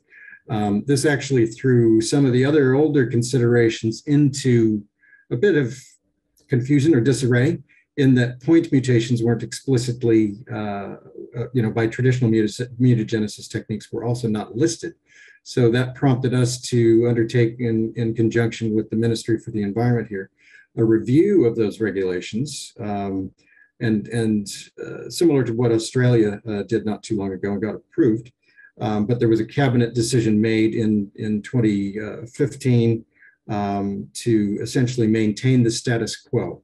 So our regulations actually do say that a mutagenesis technique not in use before the 29th of July 1998 makes a GMO. And the significance of that date is simply when that part of the law went into effect. And so, this is under secondary regulation, not the primary law. So there is a bit more flexibility potentially in future changes to that. So I just wanted to clarify that. I've probably gone on a bit too long about that, so we'll try to catch up. So we have a number of approval pathways that we can give, and we have given a number for animals for containment approvals, both containment or development approvals for genetically modified animals, both large and small. And we can also give an approval for a field trial in containment. We have never done that for any animal, but we have done several for plants over the years. There's only currently one that I've already told you about that's underway. And so we have done release approvals, and what you see in the pictures on the left are basically are pictorial representations of release approvals that we have done for non-GMOs. And so that's a samurai wasp at the top left there, meant to control the brown marmorated stink bug if it ever gets here. Luckily, it has not yet. And on the right is a green shield bug, an Australasian green shield bug, which the samurai wasp does not lay its eggs in. And therefore, it got approval on that basis that it didn't affect native stink bug species. But with GMOs, as with Australia, we have never approved the release of any animal as a GMO into the New Zealand environment. We can, however, do this. I will also say that no one has ever actually applied to do that in New Zealand. So we can do this without controls. That would be an unregulated release. We've only ever done that for GMOs that are medicines, and there's only one of those. We can release with controls, and that again has only ever been used for medicines. And then we have with or without controls for a specific pathway for qualifying organisms, which essentially are the medicines that I was just talking about. However, those pathways are available, and I will talk a little bit more about the controlled releases in the context of a full release coming up. We have one other approval that is of interest in terms of what we've been discussing here. It's for gene-edited pigs. These are not your ordinary run-of-the-mill pigs. These are actually Auckland Island pigs. Auckland Island is a very remote island in the Southern Ocean that was used as a stopover by whalers way back in the day, 150 years ago or so. And they actually left pigs on the island, and when whaling declined, the pigs remained and the whalers weren't there anymore.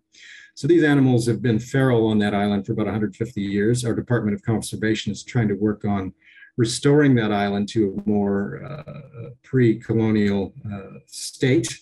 And so these pigs have either been culled, or some of them have been removed and brought back to New Zealand.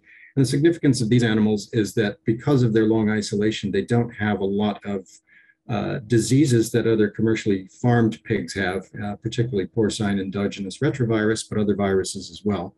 And so in the context of gene editing for human organ transplant immunocompatibility, these pigs are being researched and developed for that. So that's ongoing. The outdoor containment approval, these are both done by one of our so-called Crown Research Institutes, AgResearch, which is in the Central North Island. And they are also working on cows, goats, and sheep, as I've told you. And most of the applications here as well are not for agronomic traits, but for various traits that have potential use in medicines themselves, or but there are some agronomic ones as well. So, beta-lactoglobulin knockdown for hypoallergenic milk and high casein milk as well. So it varies, but yeah, and most of that work's being done in cows and goats right at the moment. So if you want to make an application for the release of a genetically modified animal, it's likely that it will be publicly notified as required under our law.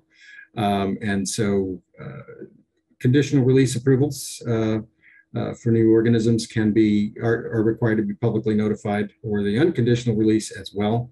or to release from containment, or even a field test. And so this, with genetic modified organisms, these are still considered by some to be a bit controversial.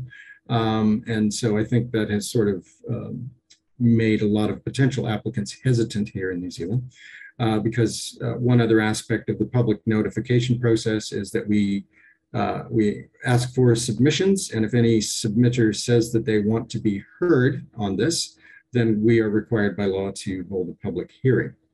And so even if an applicant, though, even if someone says they don't want to be heard, if somebody actually says that there must, that we have to hold a hearing, then all submitters can speak should they wish.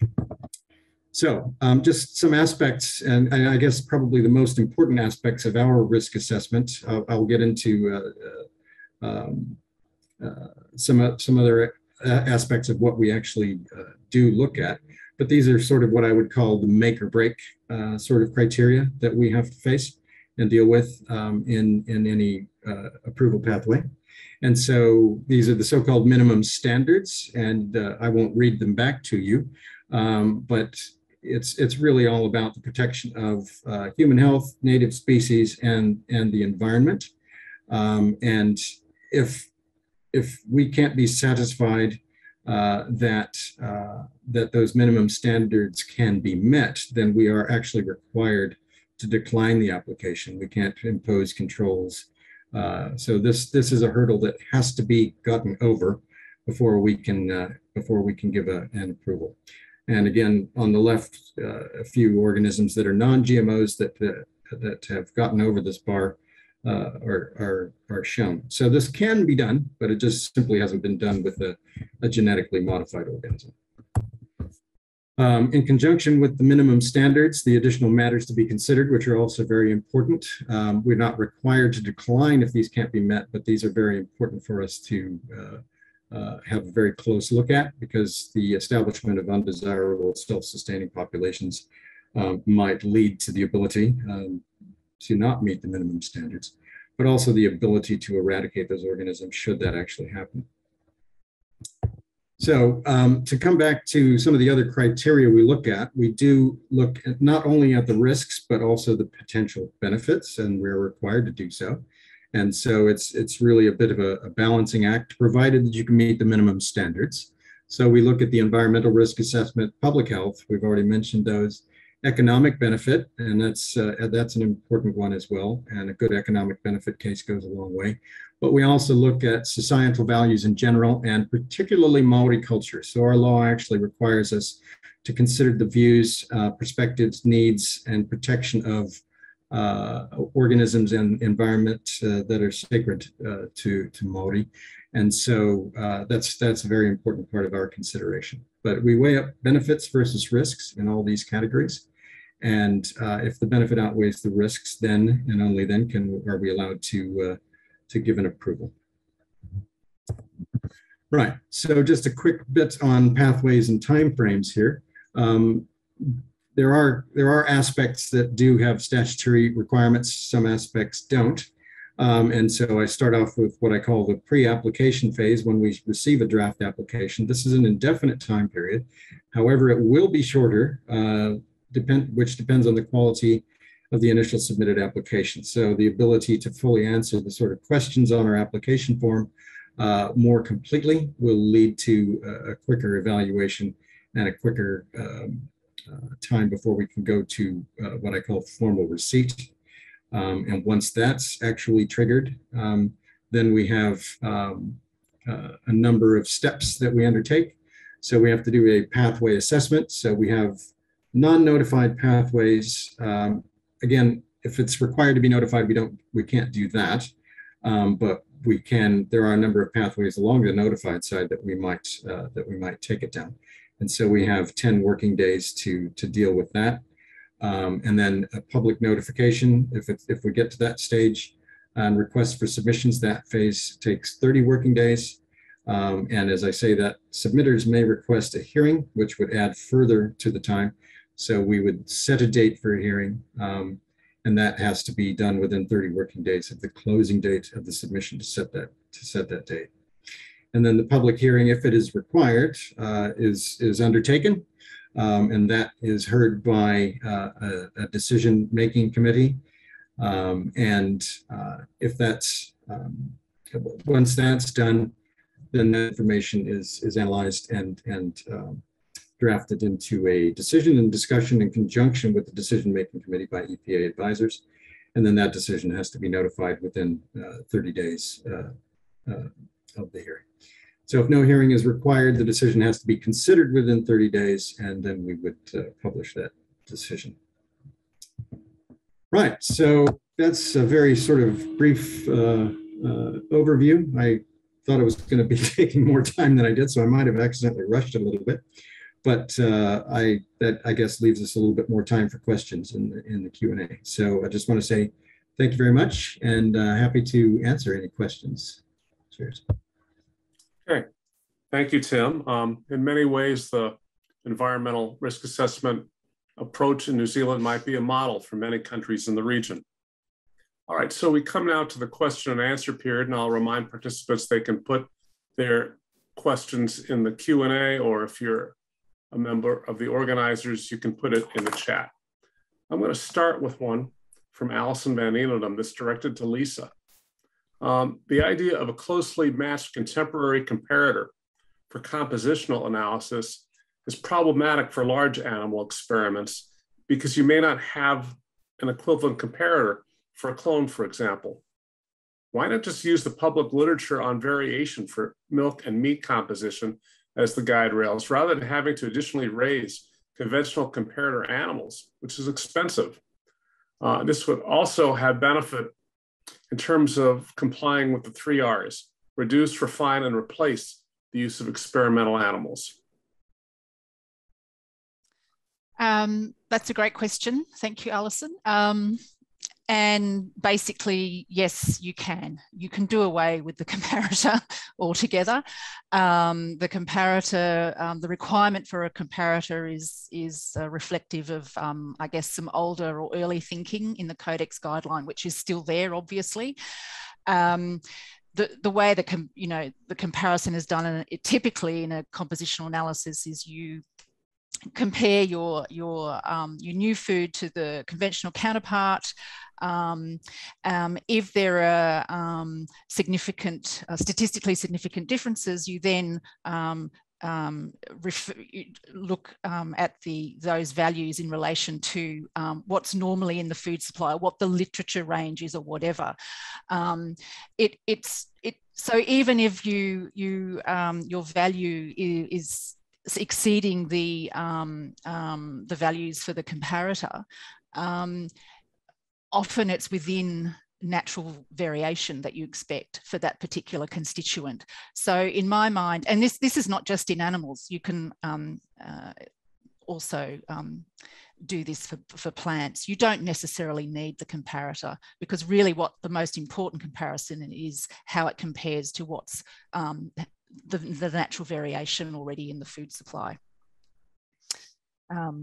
As I said, it's just one of those things that is enshrined in the Codex approach, and which has been translated across into various national guidelines. That is another way of streamlining the approach for sure, and particularly if that saves costs, which obviously it will in a lot of cases. Hey, Lisa, this brings up a follow-up. Is there any move afoot to revisit Codex? It's 20 years old now. Yeah. And how might that be approached? So I'm not aware of any movement internationally or appetite to reopen the Codex guideline. I do think it is showing its age. It was developed at a time very early on in the technology development, and only a limited amount of experience in assessment, and things have moved on in that time. So I think it definitely could do with a rethink. How that would or could be done, I mean, it would not be an easy process to open that up and to go back and revise the Codex guideline.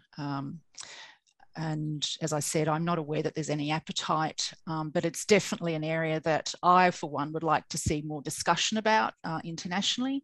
And I really think we need to have, you know, based on the experience that most of us now have, particularly in relation to plants, which I also think is relevant to animals, there are some aspects of that approach that we could definitely improve. For sure. All right. Fair enough. All right, Tim, you left a loose end in your talk that I want to follow up on. You had mentioned that there's some sensitivity to Maori values in terms of new organisms.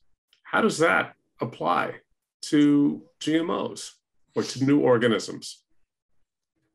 Thanks, Eric.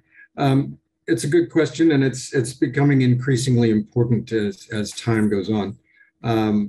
The HASNO Act does require that we take Maori values into account when evaluating applications, and we actually have a Maori team in the EPA that assists with that process, and they have contacts amongst Maori across the nation, and there is a group that's known, it used to be known in English as the Maori National Network. It is now called Te Herenga, and that is a group that has interest in genetic modification and new organism release technologies in general, but GMOs can quite often occupy their time.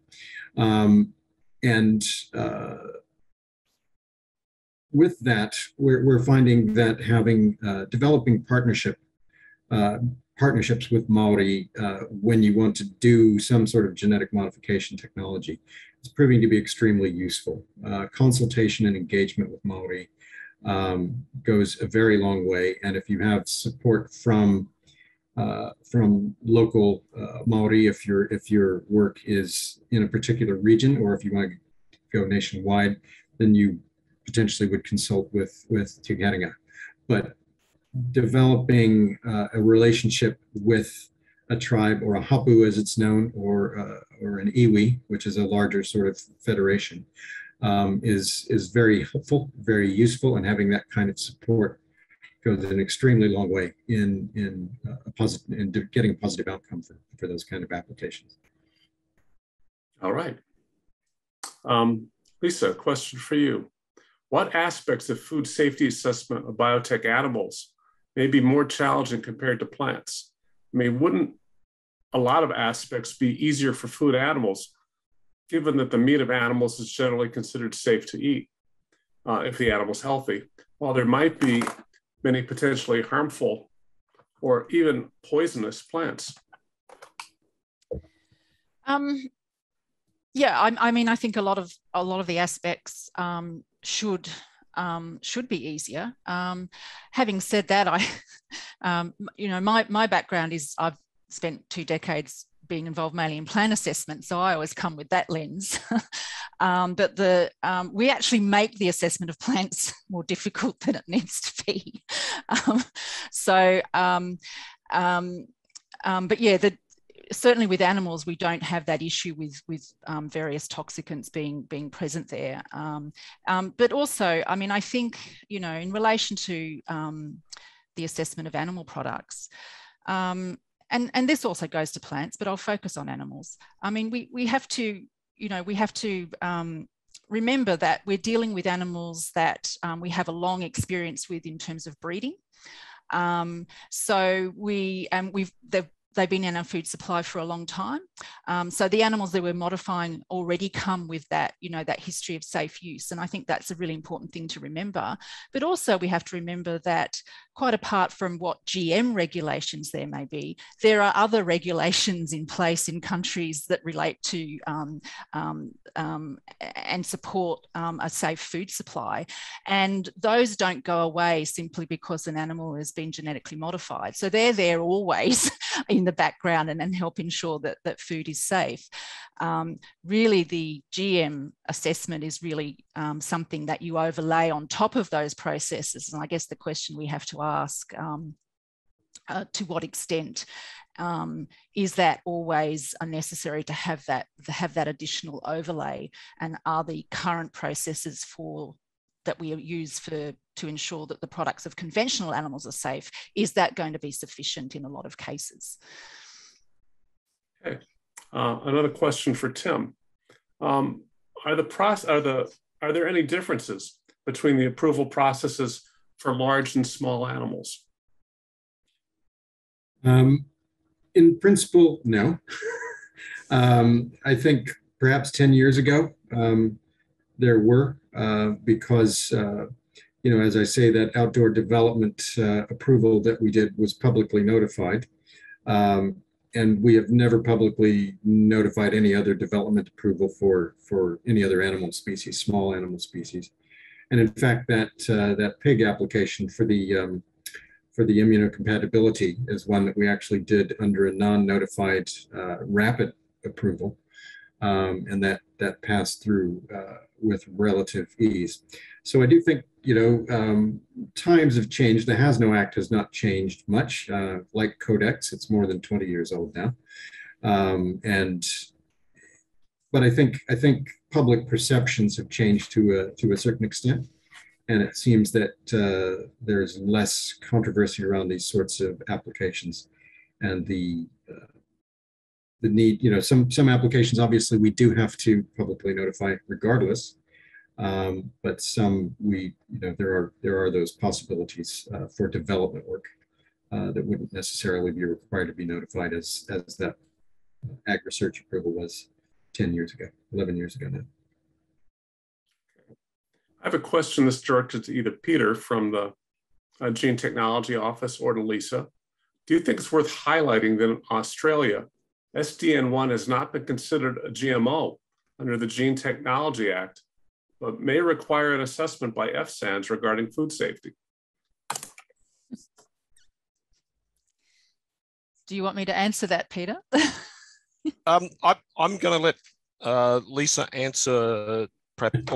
I'll comment on from an Australian perspective, but I might make a general answer about that, which is a riff on the theme that I had yesterday about looking at what the definitions are. So I think what's being referred to there is we have slightly different definitions in our two pieces of legislation, and I don't think that's a situation which is unique to Australia. So I think the theoretical outcome is that you may end up in cases where in one case the food might be subject to regulation and the organism not, or vice versa.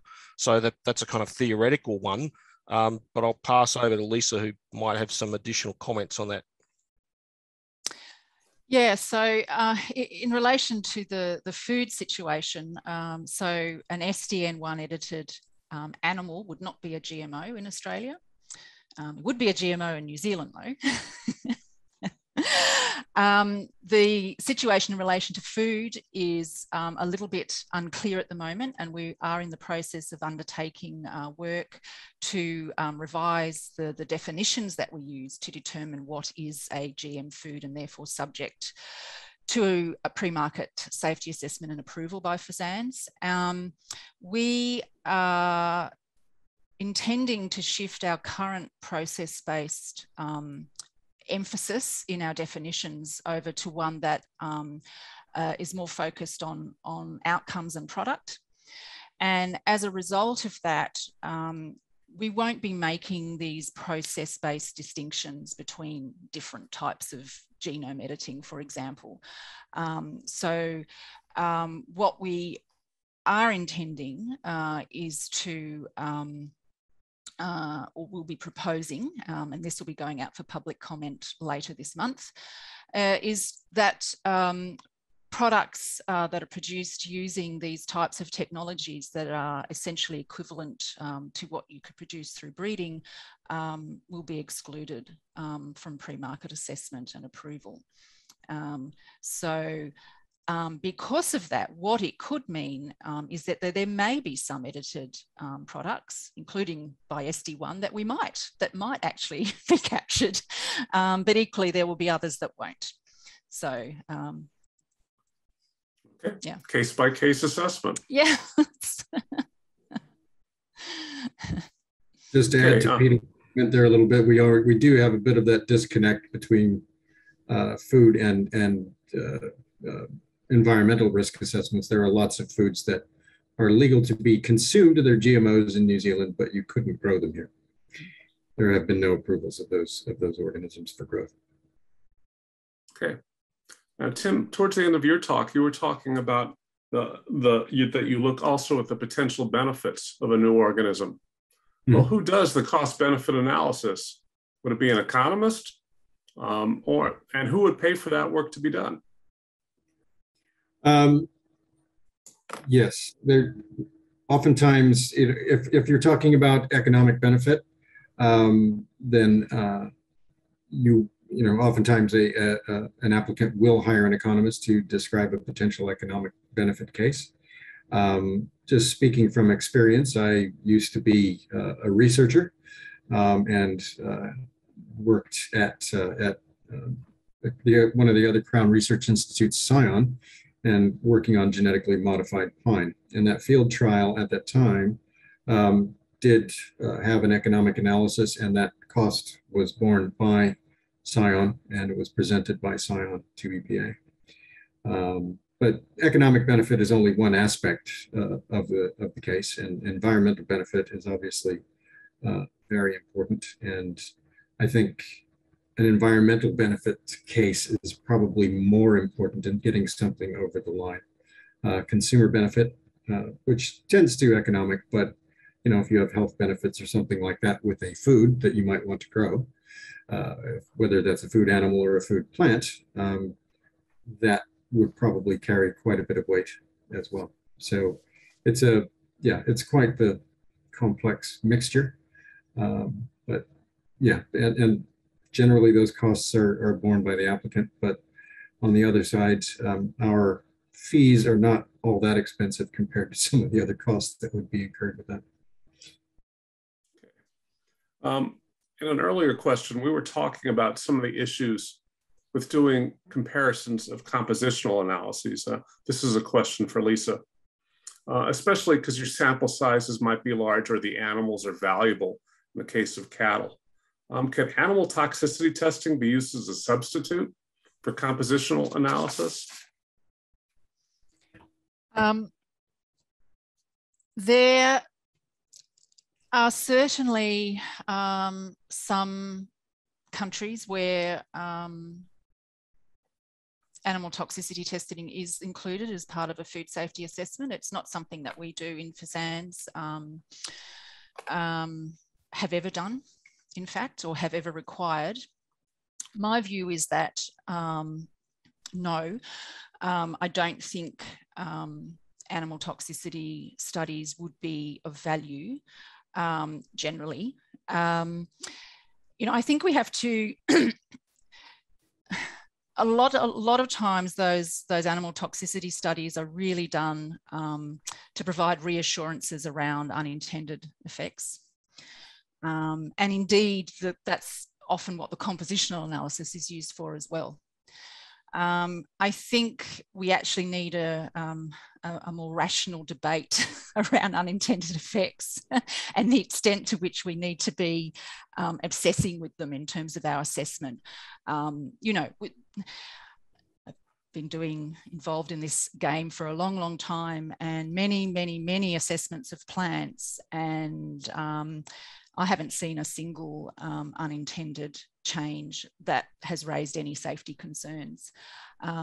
So if the animal toxicity testing is being done to chase down unintended effects, I don't see any value in that. And in fact, I actually don't think they would necessarily, a negative result, I actually think is going to be meaningless, because I don't think it necessarily would have the sensitivity to pick up any types of changes anyway that may be of concern. So, so in short, no.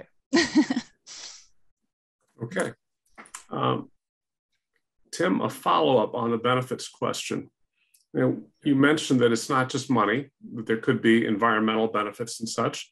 Is part of the consideration the distributional aspect of it? Who gets those benefits? Right. Well, as I already alluded to, direct benefit to the environment is of great help. New Zealand is dealing with a number of diseases to its native flora particularly. I know this is an animal biotech workshop, but I will just give this as an example.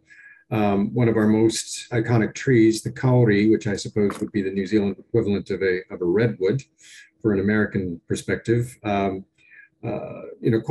big, long-lived, majestic trees, but they are suffering from a Phytophthora infection that is sort of decimating the population. And there's a lot of discussion going on, similar to what's going on with the American Chestnut Project about, potentially doing genetic modification to make kauri resistant. I think we've got a long way to go with that, but that is one aspect. I already mentioned it, getting support from Maori. Maori, they're economically disadvantaged pretty substantially in New Zealand in a lot of cases. And, and going back to my previous employment experience, working with local hapu there, local tribes, the reciprocity in terms of, with regard to support was potentially providing jobs and education to Maori about some of these aspects of biotech. And that's an ongoing process, and it's evolved, I think, for Scion into a bit of a partnership. So it can take many different forms, I suppose, would be the short answer. But yeah, this is, like I say, this is an evolving story, and New Zealand is not, we haven't released anything other than medicines, so there is still some way to go with that.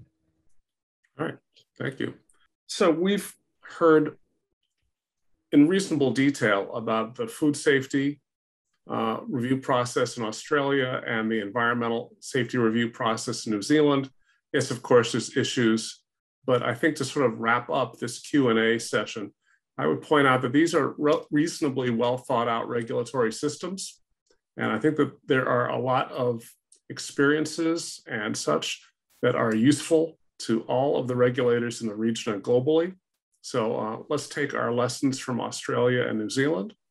And I'm ready to turn over the floor to the moderator for the next session. Mark, the floor is yours. Thank you, Lisa and Tim.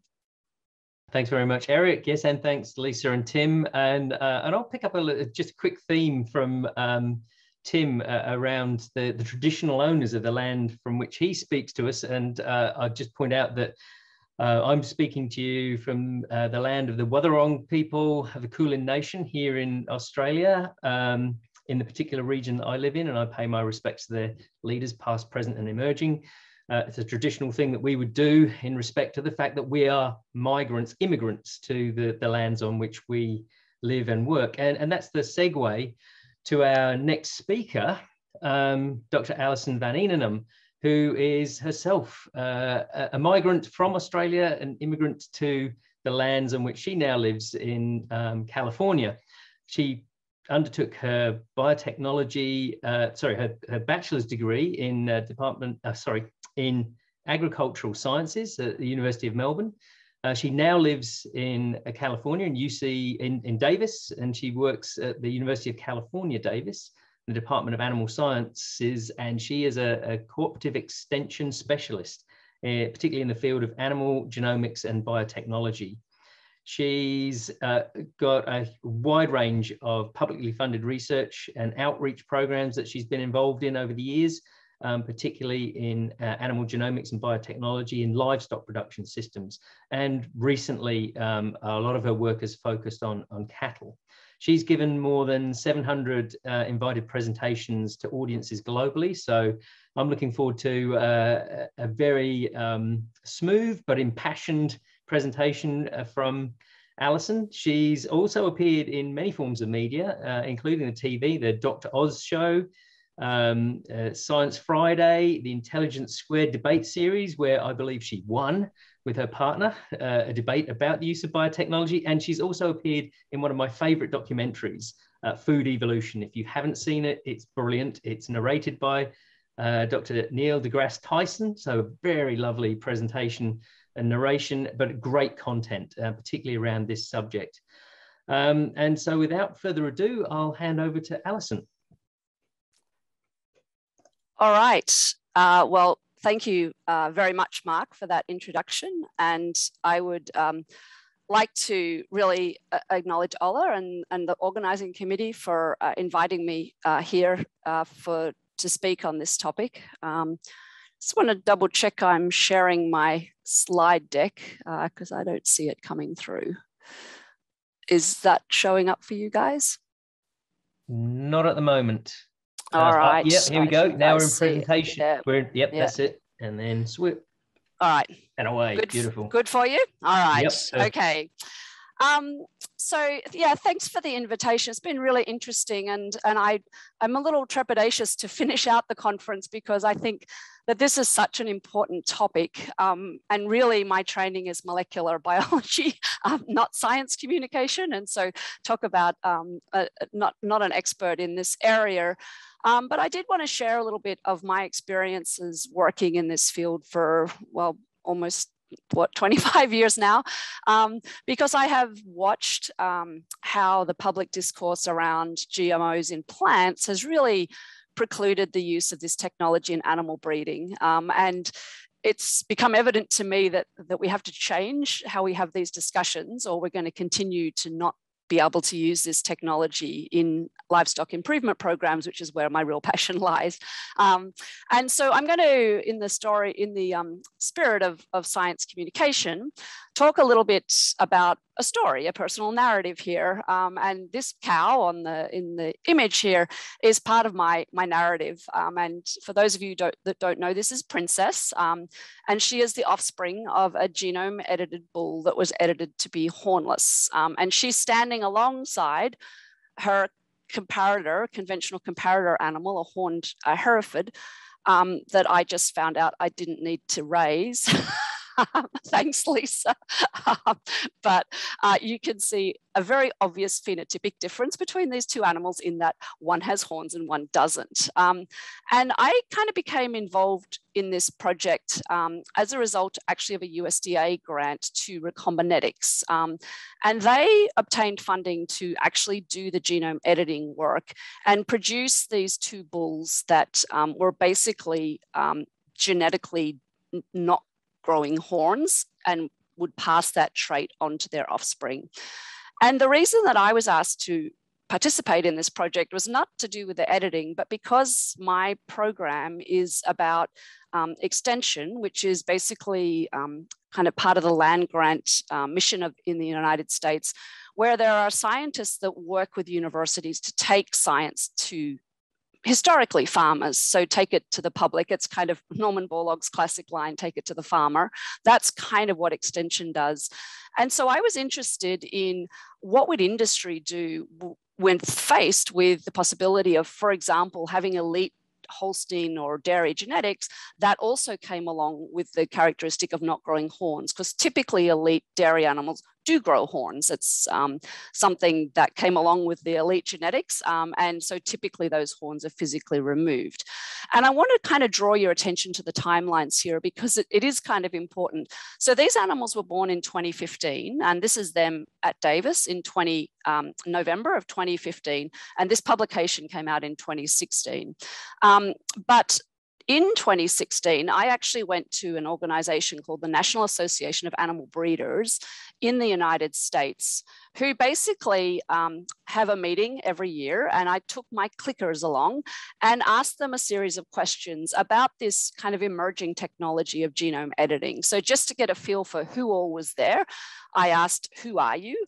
And basically, the artificial insemination industry, not the artificial intelligence industry, the AI or artificial insemination industry and the allied industries that go along with that. So veterinarians, perhaps, very, very small amount of producers. And this room was maybe, I don't know, 200 or 300 people or so. So this was really people that work for AI companies, or that are the inseminators that are out in the field that are doing insemination of cattle in the United States. And so just as a kind of a start off, what traits does the industry value the most out of the 6 choices that I gave them here? And this was their response. And not surprisingly, you know, an important characteristic for them is production of milk in the case of dairy, or beef in the case of beef cattle, but not the most important. So you see that disease resistance was actually rated above that at 31%. And interestingly, the most important trait was reproduction or fertility. And in this industry audience of AI companies, animal welfare didn't actually rate very highly. In this case, these other traits rated more highly. So disease resistance, fertility, and production traits. And then I asked them, would your company consider selling semen from a Holstein bull that had been gene edited for polled, just kind of coming out cold turkey? So this is back in 2016. So the paper had only just come out. So it was kind of a new concept. And absolutely yes, said 75% of the companies or the participants. Absolutely no, said 20% or 4%. And maybe, said 21%. So majority said yes.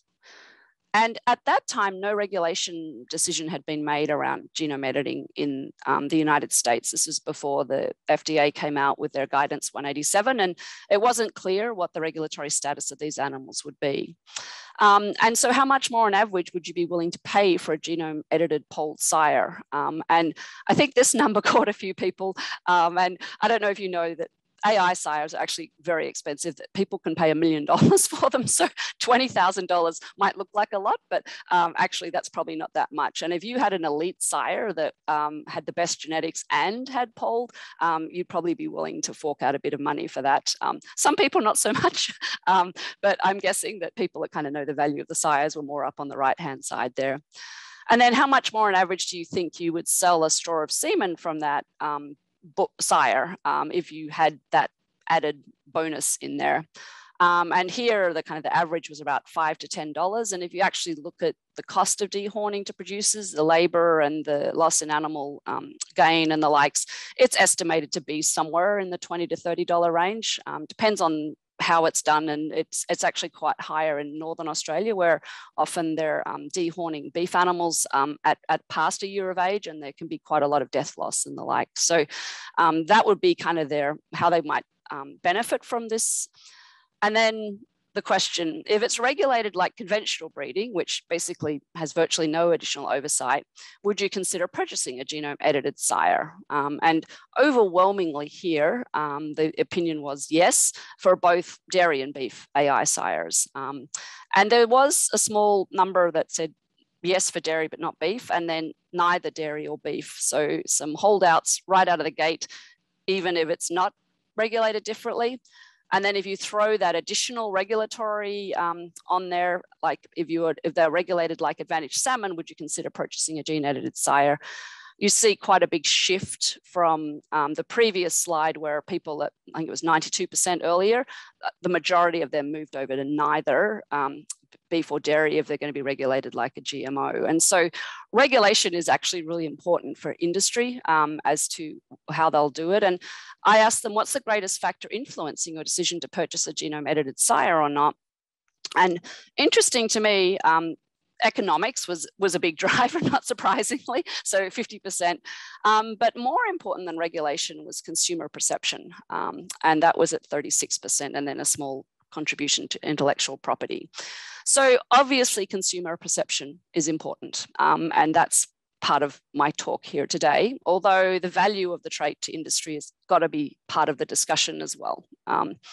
So this particular edit that I'm going to be talking about is a project, as I mentioned, that was in collaboration with Recombinetics, who produced these two bulls that had basically an alteration where in the case of dairy animals, this polled gene has an upstream regulatory sequence where 10 base pairs has been replaced by 212 base pairs in animals that are naturally genetically dehorned, like Angus. And so there's basically, if you do the math, a 212 base pair addition upstream of the polled gene that results in this dominant polled trait. So that's why it's big P.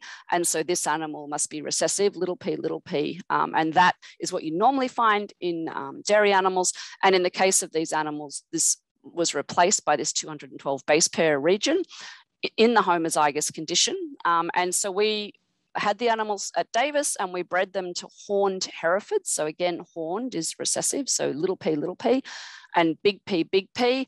And you don't need to know too much about Mendel to figure out that probably these heterozygous big P, little p calves did not grow horns. And that's the case. And we actually produced 6 of these animals. And we followed their health over 2 years. We sequenced them. And most recently, we have taken milk and meat from all of them and done compositional analysis, basically to set, I guess, some data in the public literature to help with these regulatory decisions around what is, what do we need for these types of approvals. And so here you can see 2 of our offspring that didn't grow horns, and they are flanking either side here of my contemporary comparator control animal, which was basically a horned Holstein that was mated to horned Hereford. And so we had a bunch of these very random half dairy, half beef animals at our feedlot, which didn't thrill my beef manager. And this is a male, so these two bulls here.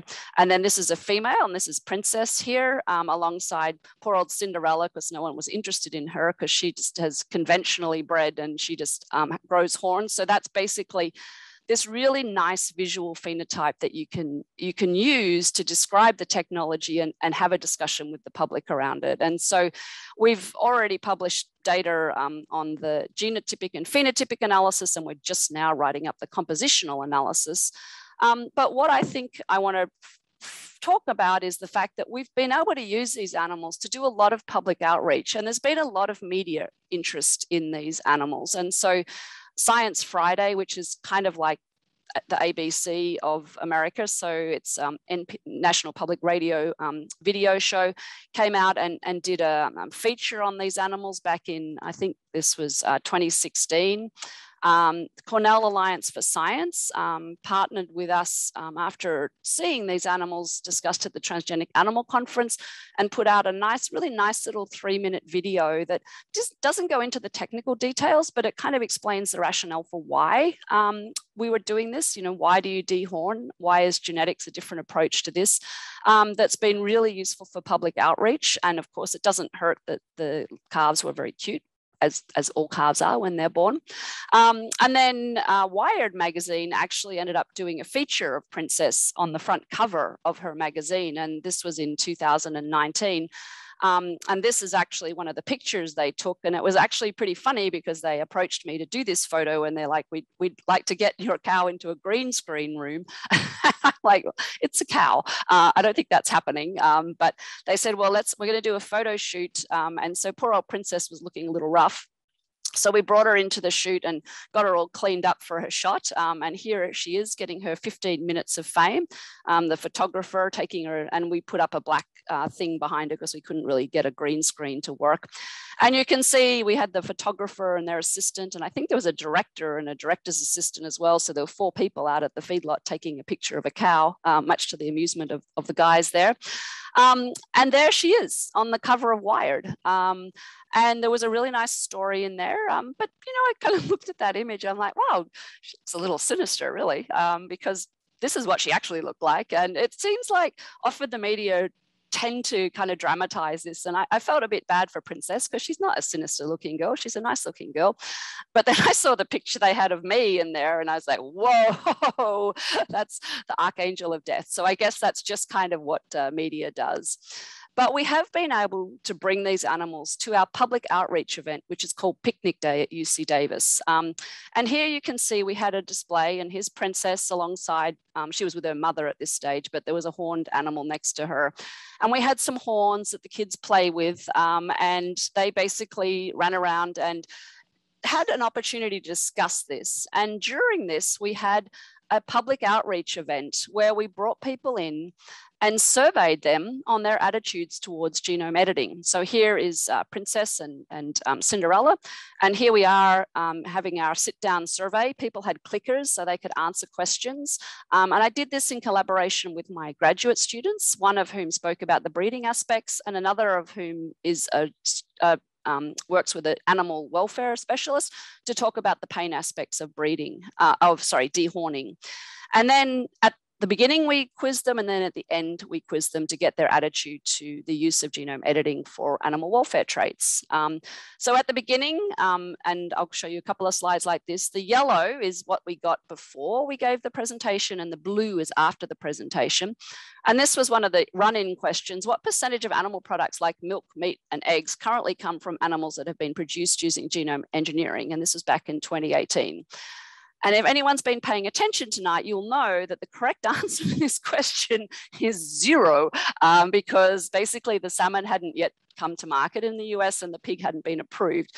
And so amongst this audience of people that are admittedly attending a university open house, so probably a little nerdy, only 5% of this audience got that correct at the beginning of the talk. And I guess as an educator, perhaps as concerningly, after the talk, where we very clearly said there was nothing on the market, we still only had 26 of the respondents get that correct, which was kind of a little bit distressing. So I'm not really sure how these other people didn't quite get the 0. But anyway, I guess I'm not a very good communicator, is my take home from that.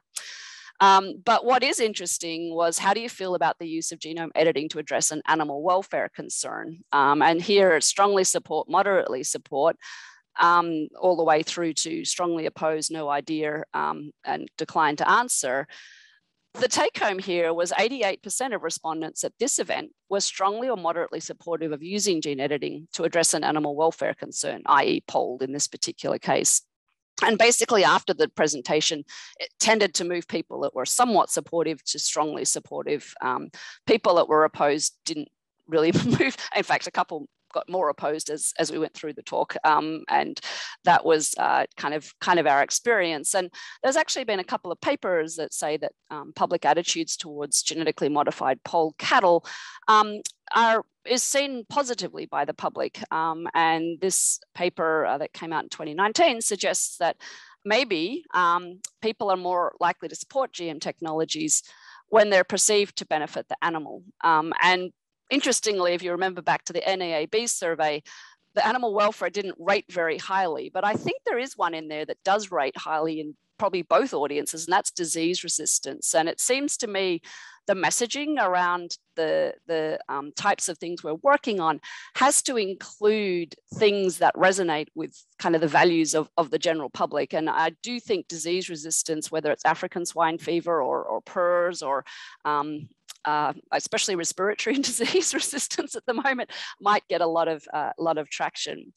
And I wanted to show you guys a little fun piece of SciComm I did recently, because we were fortunate to have 2021 be the availability for the first time ever of a genetically engineered food animal in the United States. And so just prior to the Transgenic Animal Conference in August, we had an all GMO meal. And I want to show you this video, which doesn't talk about the technology or what promoter we used or anything. It just shows good food, good times, and good products. And so I'm going to, without further ado, play you a little 1-minute video.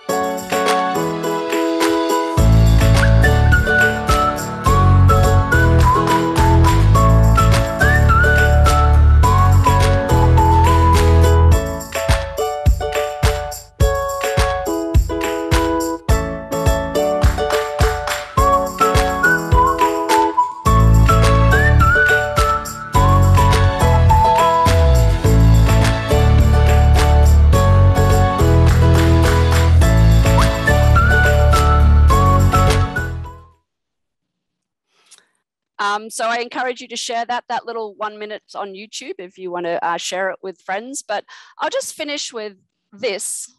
The most desired market, aquacultural, not aquaculture, excuse me, aquarium fish in the US. I think 15% of all aquarium sales is now the glowfish. Not a food application, but a product that people want. And I must admit, in full disclosure, I have 6 of them in my tank here at home.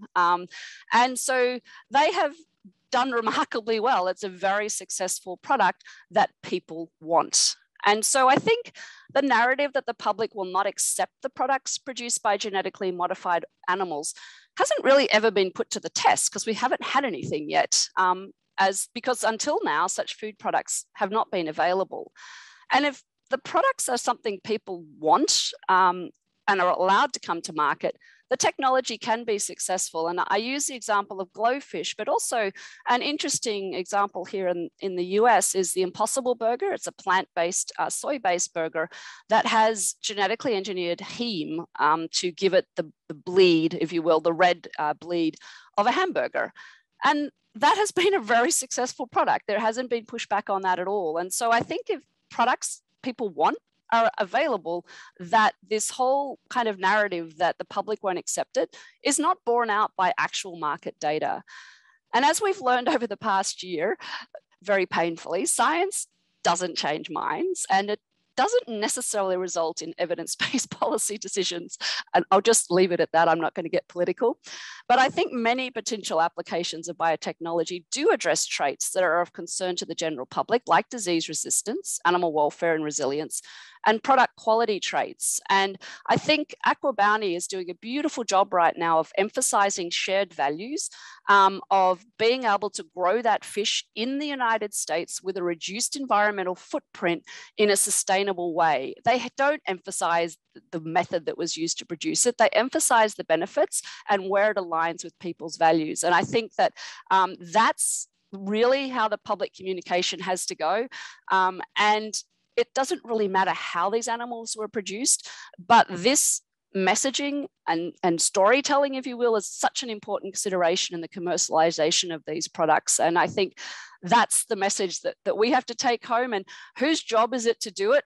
I'm not sure, but I know if we don't do it, that we will not be allowed to use these technologies. And so I encourage everyone that's involved in this to do your bit in terms of trying to get the message out and to actually discuss the use of this technology and the benefits that it potentially can provide. So with that, I will stop sharing my screen and open up or pass it back to Mark. Oh, well, in fact, open it up to questions, exactly as you're going to say. Alison, that was great and spot on to time. I loved the sharing of that short version of the video. All GM, you know, like the foods are out there now. It's starting to happen. So yeah, look, there've been a number of questions, and I invite people to continue to post them up. One of the first questions was in relation to that change in perception of the breeders. There was a great study, taking a great opportunity with interacting to get some sense from a key component in that through chain, from where here's the animals, the science, through to getting to the public. The change in their attitude when they saw there was regulation, do you think that was driven by their perception of the cost of the regulation, or their perception of the impact that would have on the perception of the product by the public? It's kind of like trying to unravel. I think that's a really hard question to answer, and it, probably a little bit of both. You know, I think in my experience, particularly the dairy industry got hit hard by recombinant BST, RBST, and they are gun shy of doing anything that can allow the marketers to suggest that their product is not good in some way, or, you know, basically the monetization of the fear around GMOs has created its own little, you know, market, and they don't want to have something that the competitors can use against them. And so I think there's a real hesitancy there, unfortunately, that is a painful reminder of that. And then also, I do think, I mean, at that time, the fish had not been approved, or maybe had just been approved, but it was still another, 6 years before we had that meal. And so I think there is a hesitancy for what the cost of that might look like. And quite frankly, if it takes more than 2 weeks to approve the next generation of genome edited bulls, then the next generation will already be better, because they're getting better every year. So you can't hold up an animal for 15 years seeing if the meat and milk from a polled animal is equivalent to a non-polled animal, because your genetics of your competitors will already have surpassed you, basically. So yeah, that's a really important notion in animal breeding, is we're getting better every generation, and so you can't hold up progress. Yeah, that's an interesting point, Alison. I was going to leap to another question, but it's worth following that through, because, you know, I think that is a significant impact in terms of how we can make benefit from animal biotechnology. And you've kind of pointed it out there, that it's this issue that fits in with polls. You can poll by just breeding with a cow that's polled, but you lose half of your values, and no one's prepared to do that, which is why we need this technology. It does it in a single generation, but those generations are constantly being improved. And so we have to figure out how we time the approvals. And it does vary from industry to industry. And I think the cattle industry is one in particular where this needs to be resolved. Some other industries, there's some steps in generation from they're improved to when they get to market, but it's still going to be difficult. Just look at that little example I gave of the polled animals, right? So they were born, I think they were actually edited in 2014. 14, yeah. Born in 2015. It's now 2021. We've just now finished the meat analysis of the F1. And we had to, you know, and that's with a USDA grant for biotech risk assessment, which was, you know, provided the funding to do that. That's 6 years, 7 years. That's not going to work. That's the end of it. Even if it passes and gets in and everything. So I think you know, I think it's great to do that one time, just to kind of provide some data and to have a discussion. But that can't be the standard, or else it basically will cost it out of the market. Yeah, that does point towards perhaps the need for some different systems of how these things are assessed, so that the safety of the process, and then just some simple tick marks that you have to do on the outcome to enable that to happen in real time for animal breeding processes. Another question that came through was to do with the thermal tolerance as a trait that can be modified, and how that might be received. I mean, like that. Potentially it's a welfare of the animal to make it perform better in a different environment. But then again, the flip side of that is, well, is that just a production trait because it's, you know, you're making the animal production animal in an environment that it's not really suited for. You're trying to tailor it to that. Yeah, is that a good trait?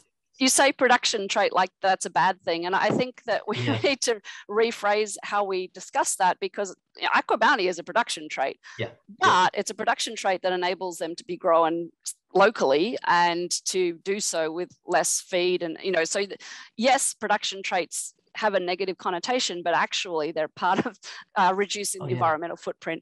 But with regards to thermotolerance, so you're obviously well aware of the SLIC mutation that originated, I think, in Senapol cattle. That is one gene. I think, in my opinion, a lot of traits that have to do with thermotolerance that are maybe in well-adapted tropical breeds that aren't in, for, you know, the animals in our back or in my background, is going to be multifaceted. And so there are some simple single gene traits that could be introduced, but to live in the tropics, you need tick resistance, and you need a whole bunch of other stuff that maybe some of these, Bos taurus animals don't quite have. And so I think it's going to be a little bit more tricky than that. But having said that, there's no reason why not to do slick, right? And so I think I get nervous that it gets posed as a silver bullet. But at the same time, I often use the analogy of an ice cream sundae with a cherry on top, and the editing is the cherry on top. And you can have an ice cream sundae without the cherry on top, you know, with traditional breeding. But it's nice if it does have a cherry on top. So, you know, why ban the cherry? So that's kind of my question.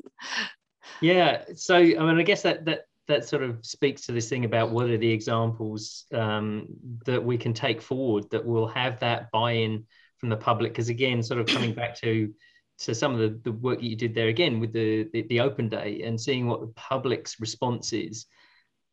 You know, do you feel that the field needs those kinds of things, the best examples that we can as the thin end of the wedge to push in and open up the conversation with the public? Certainly the visual is helpful because otherwise it's like, here's my, you know, animal that looks exactly like this other animal, and it's hard to appreciate. Maybe it's thermotolerant or it's disease resistance, although I guess, you know, you could have a sick pig. But I think that was part of the attraction. I will say we did have a couple, as you probably saw, of protesters that came to that meeting. And so you do have to have your plan as to how you're going to deal with that. And what I always remember is there's a bell curve of people.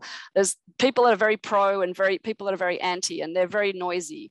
And most people are in the middle of that bell curve, and they're watching and seeing how the interaction goes. And, you know, are you being civil? And are they being civil? And are you having a discussion or a yelling match? And I think there's an opportunity there to demonstrate goodwill and make sure that you keep it at a level that the silent majority are watching what you're doing, and you have to think through how to handle the, you know, sometimes difficult conversations that are associated with this technology.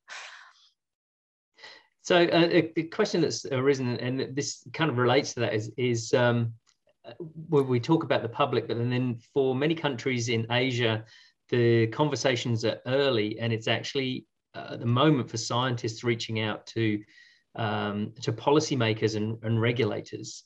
And I guess that I'm thinking that's where this question aims at. It's basically, how can we improve effective science communication and raising awareness on animal biotechnology to, you know, maybe not just to the public audience, but to the audience, to some extent to us that counts, which is the people who will form that bit in between us and the public.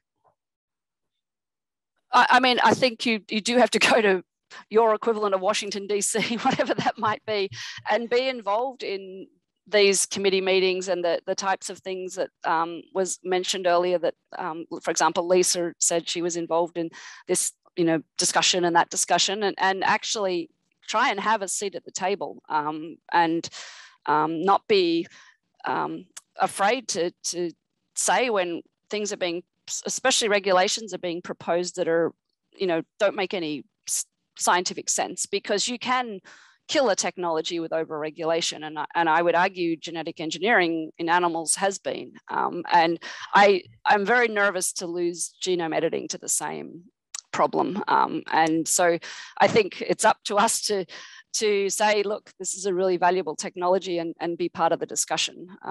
And you have to have a little bit of security of employment. I'm very fortunate at a university. You know, I could say what I want and no one can fire me.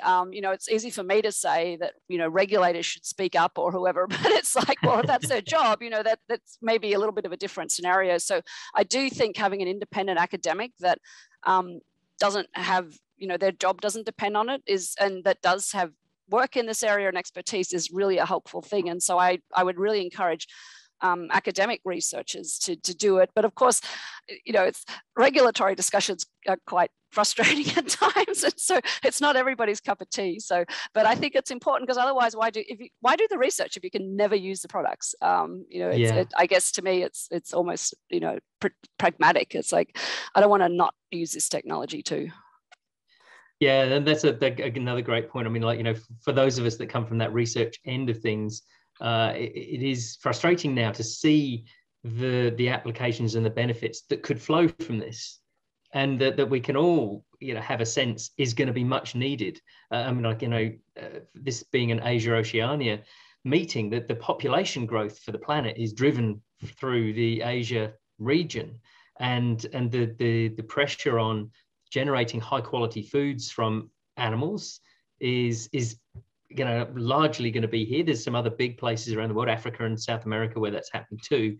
But here's a space where the pressure on the system, we can see where some of the things that are available to us in biotechnology can add value, improve things, improve sustainability, which is going to be most important, break down disease, which is important in both directions, animal welfare, which people are concerned more about, plus the impacts on production. So yeah, it can be frustrating, but then there's also the flip side, which is regulators are put in place based around this issue of maintaining safety. And I guess it's that thing about, as scientists, we look at the science that's in this, in terms of what is not safe, versus the values systems that are driving the public perception, which impacts on the politicians who make the policies that the regulators then have to put in place. So it's an interesting spectrum that we sit in. Let's see, are there any more questions that we have up here? At the moment, no, there are no more questions. So there is one, I think, that just came in on the questions and answer, and I don't know. We may want to invite back some of the other speakers regarding off targets. I think Lisa made a fairly strong statement in that regard, and I do believe it's become the boogeyman of editing. So it's kind of the unknown unknowns, and it's, I guess you have to put again in context of naturally occurring genetic variation, like that is the basis of all evolution, right? So every meal you've ever eaten has off targets relative to every other meal, and so it's become as if off targets are in and of themselves a safety hazard, and I think that it's very different when you're editing a human patient somatically for cancer treatment or something, where you might switch on a oncogene or something, as distinct from editing animals where if you do something that really messes them up, they'll never be born. So if they're running around healthy animals, you've already done an incredibly complex experiment to see, are you a functional living being that's healthy? And that's a pretty big experiment, and lots of animals don't pass that experiment, right? And so I think that there has to be kind of an understanding that variation in your food, DNA variation in and of itself, is not a hazard, and that's distinct from potential somatic editing for therapeutic purposes in human medicine. And that's where the off-target discussion starts, and then it kind of gets carried over to agriculture like it's relevant. And I have a hard time coming up with the hazard.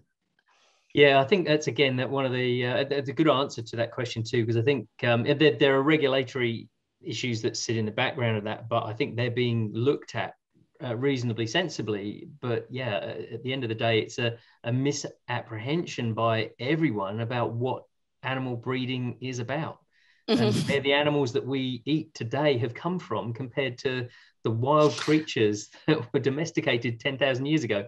Sex, I love giving lectures to students. I put up sex in big red letters and let the X dissolve into a chromosome shape. That's what it's all about, natural variation.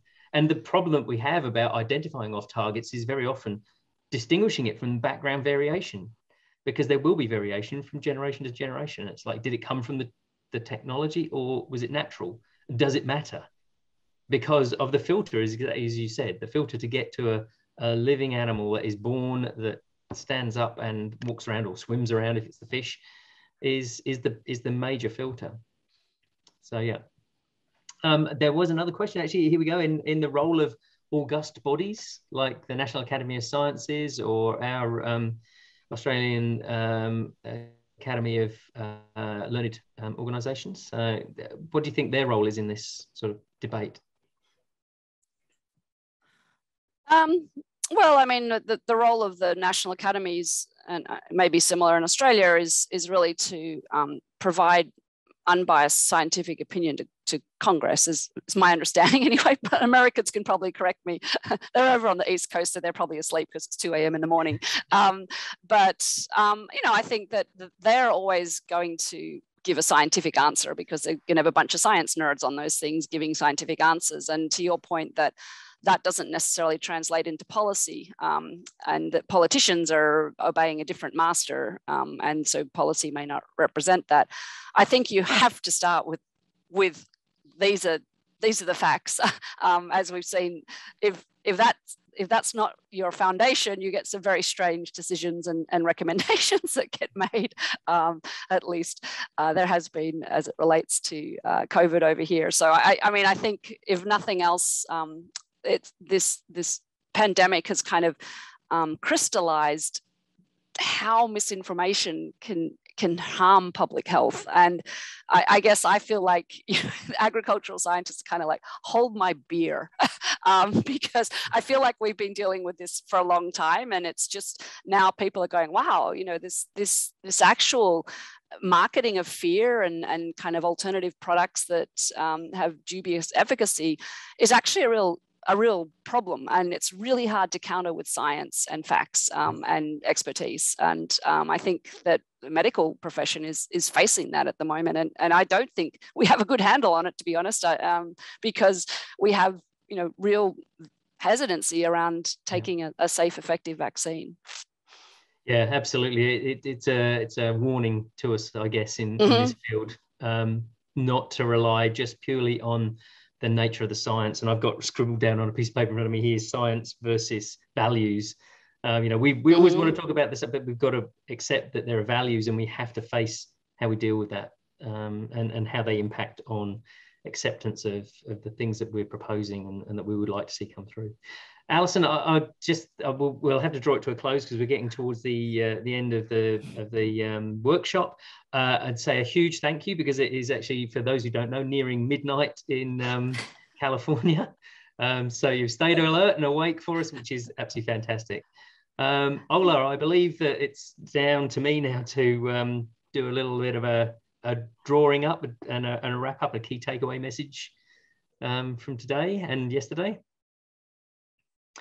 In which case I'll launch straight into it. I think my take on this, we've had, and a huge thanks on our behalf to the range of speakers that we've had. They've covered a broad range of issues and topics that relate to the application of gene technology, animal biotechnology in agriculture. And we've seen that there've been some huge steps forward, through the new opportunities that technologies like CRISPR present to us, and that we've heard a range of possibilities of things coming through. And reminder, there's only one product on the market at the moment that uses biotechnology in the production of an animal food for consumption by humans. But there's a lot, obviously, in the sidelines ready to come forward. We've heard a great presentation there about the importance of communication, because I think communicating why we want to use this, what the value is for the public, who are the ultimate arbiters, and to everyone in the chain on the way through. The regulators are absolutely critical, obviously, for us, because we have to pass through that filter with the things that we bring on as scientists and aim towards the public. But they're there to maintain safety, and we have to embrace that and work with them. I think, it's also been clear that the regulatory systems are not standing still. It's really reassuring to see that the regulators are working almost as hard as we are to take a look at what all of these technologies mean in terms of changing the kinds of policy and regulation that was set in place 2 decades ago to deal with biotechnology coming through in plant food production. So flexibility seems to be a common theme. There's attempts in a lot of these systems to build in some flexibility. Of course, as scientists, we see this drive to safety in a different way, because we look at the scientific detail of safety, but there are laws that are in place that set the scene for the regulations, and there are boundaries around that. So we have to work with that. There are reviews of things changing. Across Asia, I think the great opportunity is many countries who are looking at this and saying, gosh, we need to put some regulations in place. and that is being informed through this debate. And so for the participants that we have online, I invite you, reach out to us. I think you can see that there's a very positive and friendly and welcoming community here amongst both the scientists and the regulators in this space. There's a community that's been pulled together.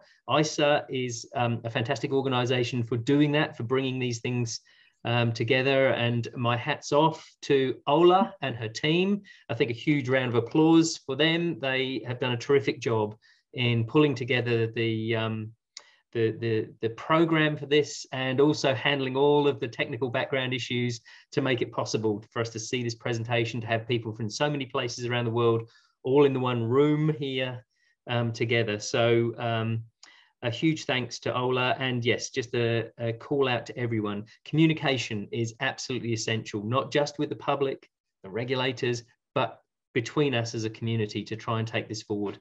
And we're looking for, harmonization and ways to bring this technology, not just in individual countries, but between countries, sharing this and sharing the benefits for us all, for the agricultural production systems, and ultimately for people, for making good, safe foods more effectively, more sustainably, just better. With that, I'll hand over back to Ola to finally wrap up. And thanks very much, everyone. Thank you so much. It was indeed a very exciting workshop, the first in Asia, Oceania. And we have gathered a lot of panelists, experts from different parts of the world. The exchanges are excellent.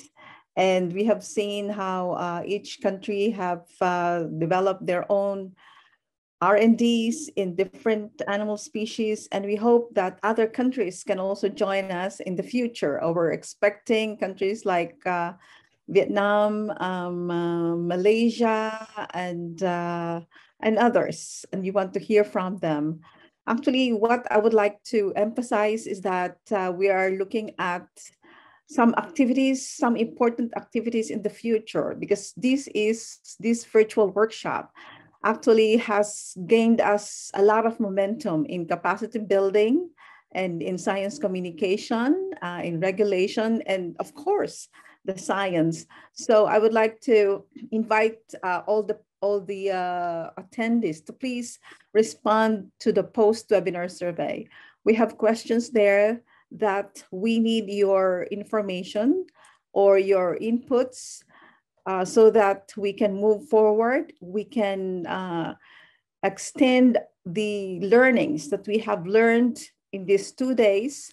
So for example, we want to have your information on what other capacity building activities that you would like, so that you can appreciate and you can benefit from animal biotechnology, and what are the who are the experts that needs further engagement or focused discussion with our experts that we have now, and also what are the gaps that your country needs. So I hope that when we receive your post-webinar survey, we would be able to discern some of these activities that will target to your needs, and we can help you out with that. So in closing, I would like to thank again all the panelists. Thank you so much to our expert moderators, Mark Tizard and Eric Hallerman, and also to our all our supporters, of course, USDA, CSIRO, Virginia Tech, and ISA Biotechnology Information Centers. And well, this is really wishful thinking that we will see each other face to face.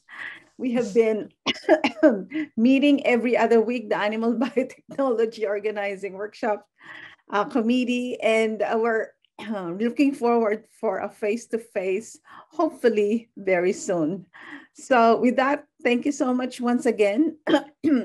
And see you next time for another engaging animal biotechnology workshop in the region or internationally. Thank you so much. Bye-bye.